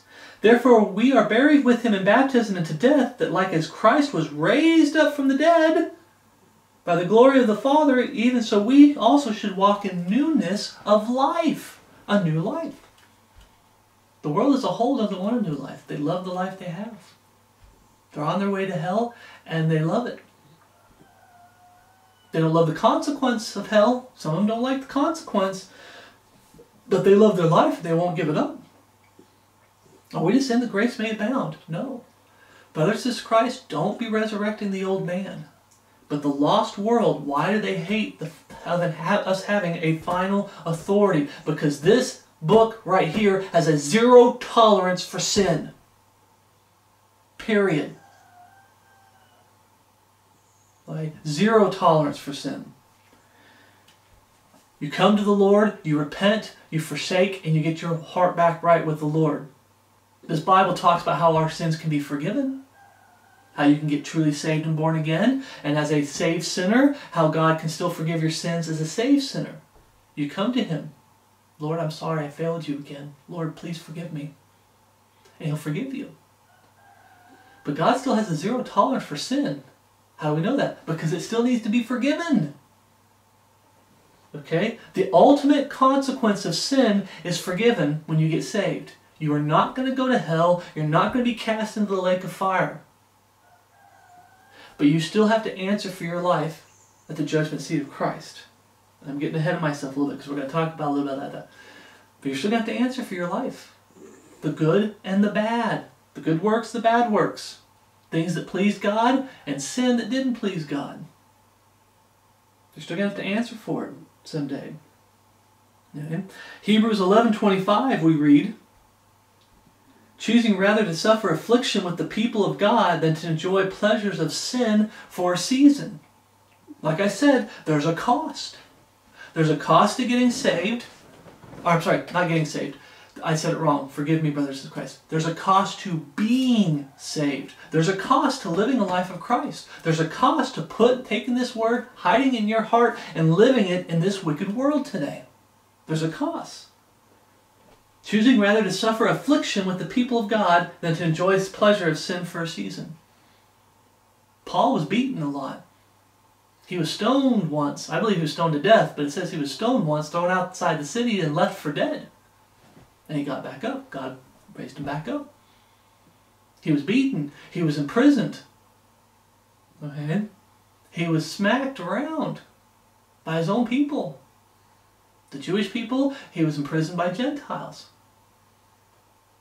Preaching the truth and standing for the truth is going to cost you. The lost world doesn't like that. Philippians 3:17. Philippians 3:17. Brethren, be followers together of me and mark them which walk, so you have us for an example. Okay, there's nothing wrong with some ministries looking a little bit like another ministry if there was a mentor. Or if they're following that ministry and that ministry they got saved through that ministry and they start doing some of the things that that ministry does, don't let other brethren try to tear you down. Okay, brethren that get into ministry and some of the things you do kind of line up with what they're supposed to. They're supposed to. Brethren, be followers together of me and mark them which walk, so you have us for an example. Why? Verse 18, for many walk, of whom I have told you often, and now tell you even weeping, that they are the enemies of the cross of Christ, whose end is destruction. Like I said, they're heading for hell. And they love their life too much that they're living, that sometimes I say they love the fact that they're going to hell. But someone will say, I don't want to go to hell, but I ain't giving up my life that I'm living. Whose end is destruction, whose God is their belly. They're flesh-driven. They're carnally minded, walking after the flesh. No such thing as an actual saved sinner that's carnally minded and walking after the flesh all the time. Nope. That's the mark of someone who's lost. Whose God is their belly, and whose glory is in their shame. They should be ashamed of their sin. That's how you come to God broken.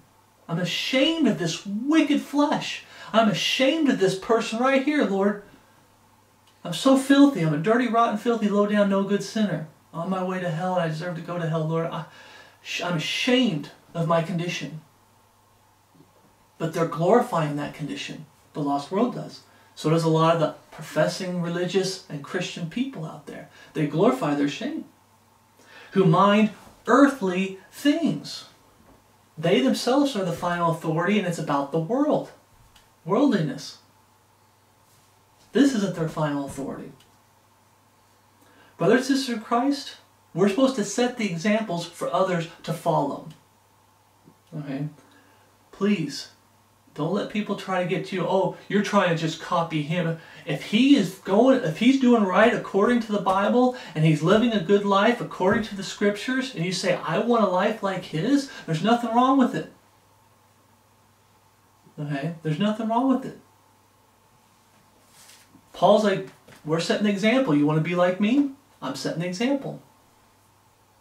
And he was an example to Timothy, to Titus, to Silas, right? And some others. Right? But brothers in Christ, they don't want a perfect written word of God because they don't want the new life. They don't want the new birth. Okay? They love the flesh. It's all about being flesh-driven. That's not supposed to be us, brothers and sisters in Christ. We wanted to change life. What place does this book take in your life? Are you starting to look and act like the lost world? And how you treat this book? Is it gathering dust? Do you go several days without reading the book and hiding it in your heart? I'm just asking. So you guys will check yourselves, just as I checked myself. Romans chapter 8, verse 1. Here we go for Romans chapter 8, verse 1. Therefore now no condemnation to them which are in Christ Jesus, who walk not after the flesh, but after the capital S, Spirit. For the law of the Spirit of life in Christ Jesus hath made me free from the law of sin and death. For what the law could not do, in that it was weak through the flesh, God sending his own Son in the likeness of sinful flesh, and for sin condemned sin in the flesh. Jesus never sinned. He's not a sinner. He took on the sins of the world on the cross. And he can only do that because he came in the likeness of sinful flesh. And for sin, condemned sin in the flesh, that the righteousness of the law might be fulfilled in us, who walk not after the flesh, but after the Spirit, the changed life. For they that are after the flesh do mind the things of the flesh. What did we just read in Philippians 3:19? Whose end is destruction, whose God is their belly, and whose glory is in their shame, who mind earthly things. They mind the things of the flesh.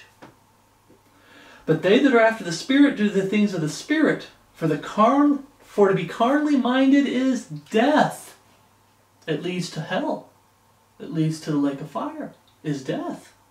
But to be spiritually minded is life and peace. And like I said, when you start trying to resurrect you start giving into the flesh, and you start letting the flesh resurrect the old man, that you just seem like you don't have a life, and that peace is taken, and the joy is taken. You can lose that. You can lose your joy. You can lose your peace. You can lose your testimony when the lost world sees you trying to act like them, instead of being a light for Jesus Christ to the world. Spiritually minded is life and peace, because the carnal mind is enmity with God, against God. For it is not subject to the law of God, neither indeed can be. So then they that are in the flesh cannot please God. Why were we created, brothers and sisters in Christ? For thy pleasure we are and were created, the Bible says. We were created to please God. But if you're in the flesh, you can't please God. But ye are not in the flesh, but in the capital S, Spirit. That's the difference between someone who's saved and someone who's lost.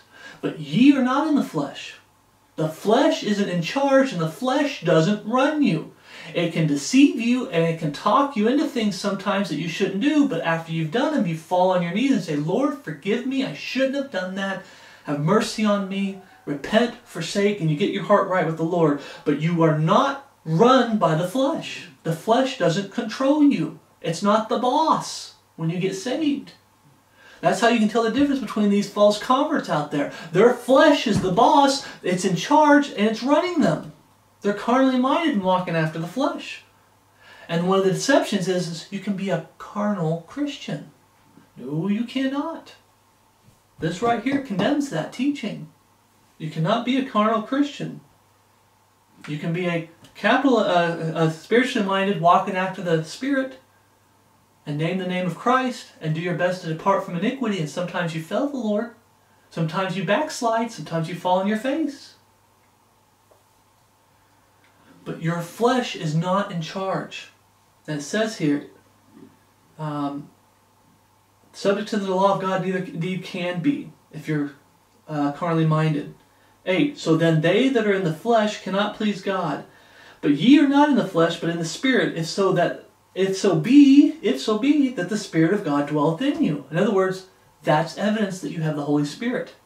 You're not carnally minded and walking after the flesh anymore. You struggle with the flesh. You fight the flesh. You're putting down the flesh because it likes to be in charge, but it's no longer allowed to be in charge.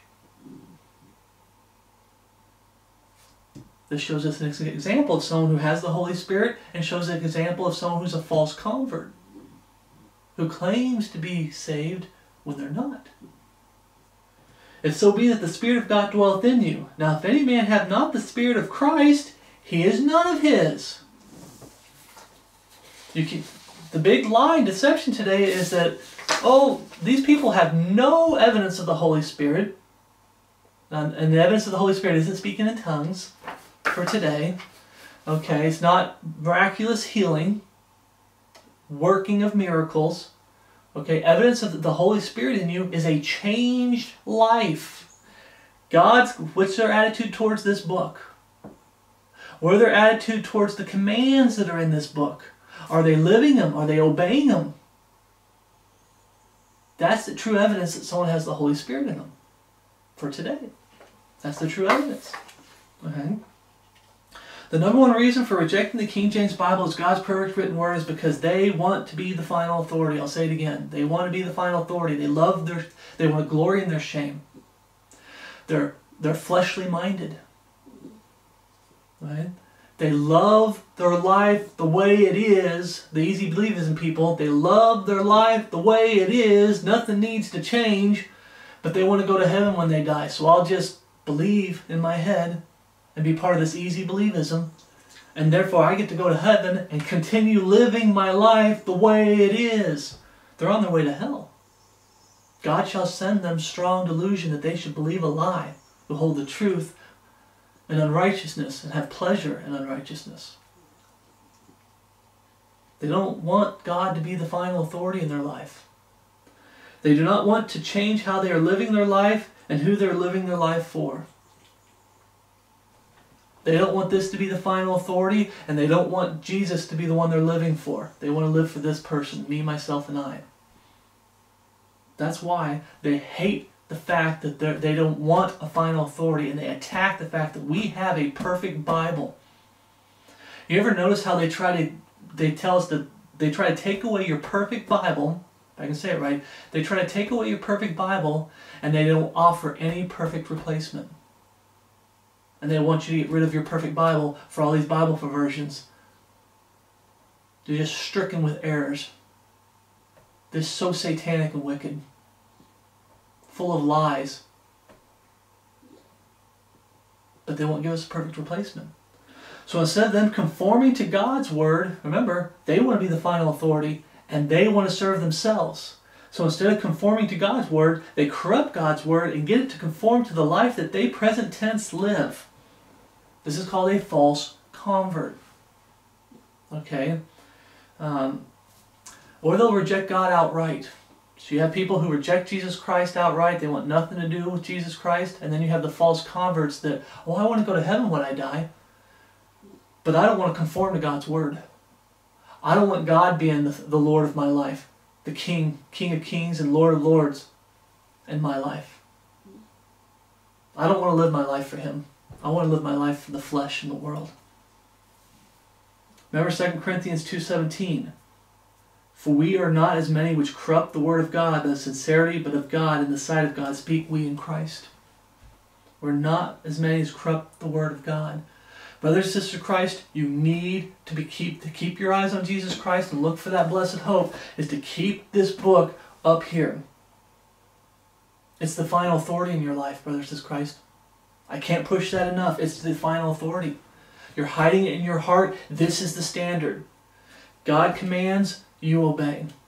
And you don't care what the cost is when it comes to this world. You lose family members. You lose friends. You lose wives. You lose children's family members. Wives, children's family members, mothers, fathers, best friends. Okay, you might even have to suffer affliction. Okay, you might lose a job because you're standing for this. Okay? You might be imprisoned because you're standing for this and hiding in your heart and living it. You might be beaten. You might be burned at the stake. You might lose your life because you're standing for it. There's a cost. But today we're in the falling away, and a lot of people are starting to compromise. And they're starting to corrupt the Word of God to justify the world and how they're living, because their living doesn't line up with this book. God's Word is the final authority, whether you are standing before Him in the judgment seat of Christ or the great white throne. God's Word is the final word. Is the final authority. I'm sorry. God's Word is the final authority. Romans 14:11 we read, "For it is written, As I live, saith the Lord, every knee shall bow to me, and every tongue shall confess to God." So then every one of us shall give an account of himself to God. Everyone has to answer to Jesus Christ, who will be speaking, and when He speaks, it's God speaking through Him, so therefore it's the Word of God. Everyone has to answer to Him someday. Whether you believe this is God's perfect written Word or you don't. Brothers in Christ, we get to answer to Him at the judgment seat of Christ. Like I said, sin is very serious in our life. We want it out of our lives. We want to please God. We know when you start studying this book, you know that we have to stand before Jesus Christ at the judgment seat of Christ. And we have to answer for our life as a Christian. We don't get a free pass. We don't, in other words, we don't get a free pass to sin. God saved us from hell. We're not going to hell. We're not going to be tossed into the lake of fire. But we don't get a free pass to sin. We're still going to have to answer to Jesus Christ someday. We all are. If you've got sin in your life, get it repented now. Get it repented, get it forsaken, and get to your walk with the Lord. And maybe you won't have to answer for it at the judgment seat of Christ. The Bible says He'll forgive us and cleanse us from all unrighteousness. Right? We're supposed to answer for our life as a Christian, but maybe if we get it repented now, it won't be so hard on us when we go there, to the judgment seat of Christ. Right? Get it repented. Get it out of your life now. Get it forgiven now, so you don't have to answer for your mistakes, present tense mistakes, when you get caught up at the judgment seat of Christ. 2 Timothy 4:1. Make sure you're living a life of Christ. Make sure you're doing the ministry of reconciliation. Make sure you're giving out some gospel tracts here and there. 1 Timothy 4:1. I charge thee therefore before God and the Lord Jesus Christ, who shall judge the quick and the dead at His appearing and His kingdom. Catch away the body of Christ, His appearing. He's not coming all the way down. He's just going to appear in the clouds, and He's going to call us home. There's going to be a judgment. We're going to be judged. Oh, no, I don't have to get judged anymore. I'm saved. There's still a judgment, brothers and sisters in Christ. Don't let anybody lie to you and deceive you. There's still a judgment. All right?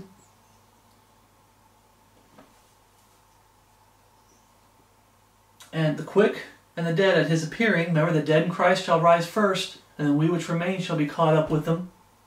And His kingdom, at the end of the 1,000-year reign, Jesus lets Satan loose because he gets locked in the bottomless pit. He lets Satan loose for a while. He gets nations to turn against Him. Then fire rains down, destroys the nations, destroys the earth, and now it's the great white throne. And they're all going to be standing there and being judged. Everyone gets judged. The Bible talks about how death and hell are cast in the lake of fire. But death and hell are brought up, they're judged by Jesus Christ, and then they're cast into the lake of fire. Romans 14:10 says, But why dost thou judge thy brother, or why dost thou set it not thy brother? For we shall all stand before the judgment seat of Christ. You read it a little bit more, there's hypocritical judgment that it's talking about, and it's talking about, hey, correct a brother in Christ. If he refuses to be corrected, let them alone. God will deal with them, and get back to your walk with the Lord. You will also be judged at the judgment seat of Christ. Judge yourself first before you judge someone else. Do I have this problem? Okay? And you're to have grace, because we have problems, brothers in Christ. Not one of us is perfect. I know some men behind the camera and the Babel buildings and the pulpit like to act like they're perfect, but they're not. They've got their own struggles and their failings that they do. They fail the Lord from time to time. They make mistakes. Right? We're supposed to have grace when we judge our brothers and sisters in Christ, and understanding that, hey, If he's newly saved, I was newly saved once and my life was a complete mess. They say they've been saved for a while. I've been saved for a while, and there's times where I backslide. There's times where I make mistakes. There's times where I fail the Lord. I need to go into it in meekness, instructing those that oppose themselves. Okay, but we'll all stand before the judgment seat of Christ. We're all going to be judged. Daniel 7:10 says, Daniel chapter 7 verse 10, a fiery stream issued and came forth from before him. Thousands ministered unto him, and 10,000 times 10,000 stood before him. The judgment was set, and the books were open. What's this talking about? Turn to Revelation chapter 20, verse 12.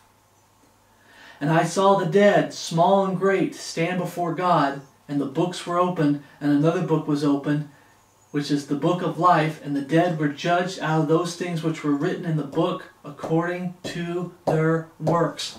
They're held accountable to the Levitical law. We aren't. We're held accountable to the blood of Jesus Christ. We're held accountable to Jesus Christ as one of his own at the judgment seat of Christ. But at the great white throne, they're going to be held accountable to the Levitical laws, the law of sin and death, and it's their works that are getting judged. And if they've failed so much as once, they're going to hell. They're going to be tossed into the lake of fire. But the point is, brothers and sisters of Christ, we try to preach truth to the world, but if they don't want it, let them alone. If they don't want the truth, let them alone. We will all have to stand before Jesus Christ and be judged. Saved and lost are going to stand before Jesus Christ and be judged. We won't go to hell in the lake of fire. The lost will. But we will still suffer loss at the judgment seat of Christ. If you don't get those things repented and forsaken and get them out of your life and get back to serving the Lord and living for the Lord every day and making sure that this book has its proper place. Okay. We're wrapping this study up. Brothers and sisters in Christ, sorry for this being so long, but I really wanted to hammer it home what the importance of this book and our lives, and to encourage you to look at all the points I made, and there's some I didn't make that other brethren have made, that you're getting into this book, and that you're studying this book, and that you're living this book. Okay, you're hiding in your heart and you're living it. And this book is still number one in your life, priority-wise. You're starting your day with this book, or you're ending your day with this book. Now, brothers and sisters in Christ, here's my encouragement. Sometimes, it's been a while, so I've been starting to go through some of the videos of the martyrs. What the cost was so we could have this book and hold it in our hands. What's the cost been? It cost people their lives. Okay. Please, I'll try to do a link down at the bottom. I put Peter Ruckman's The Final Authority, the King James Bible up. Okay, I know other brethren have theirs, but so we'll start watching some videos again about the Bible version issue. Why the King James Bible is God's perfect written word, as far as from a historical standpoint.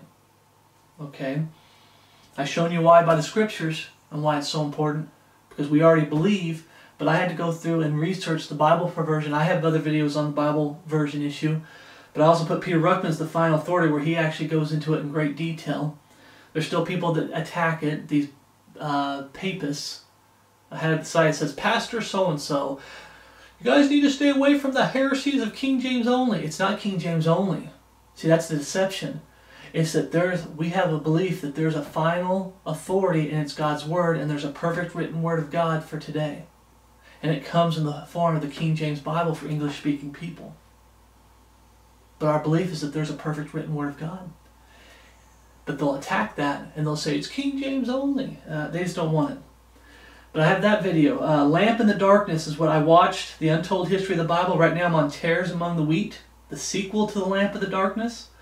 You can watch some videos like the John Huss, where he started preaching the Word of God to the people in the common tongue, and he was burned at the stake for it. John Wycliffe tried to give the Bible, the Word of God, to the common people in their language. Okay. He wasn't burned at the stake. God saved him from that, but later on they dig up his body and it's anathema. They burn his bones, and they're like, that's going to do anything.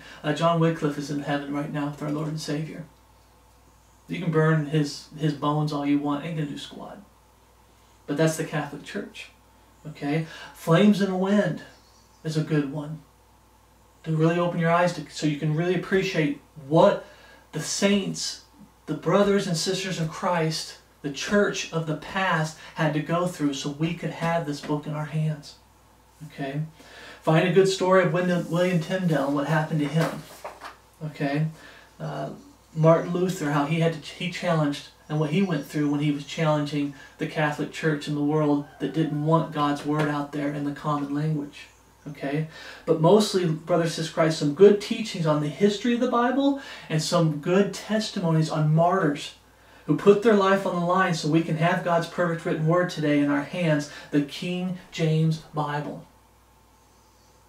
That helps you to have a great appreciation for this book too, when you realize the blood that was shed so we could have this book. The hardship that's gone through. Okay? Take some time out in the next couple of weeks. Make sure you're studying this book. Make sure you're reading this book every day. But take some time out to watch some videos on the history of the Bible. What the martyrs went through. 1 Timothy 6:3. 1 Timothy 6:3. When it comes to this study, I'm going to leave you with this. 1 Timothy 6:3. If any man teach otherwise, and consent not to wholesome words, even the words of our Lord Jesus Christ, and the doctrines which is according to godliness, he is proud. You ever notice that when you have brethren that once stood for the truth, and they start steering away from the truth? Pride's always involved. Oh yeah. He is proud, knowing nothing, but doting about questions and strife of words, whereof cometh envy, strife, railings, evil surmisings.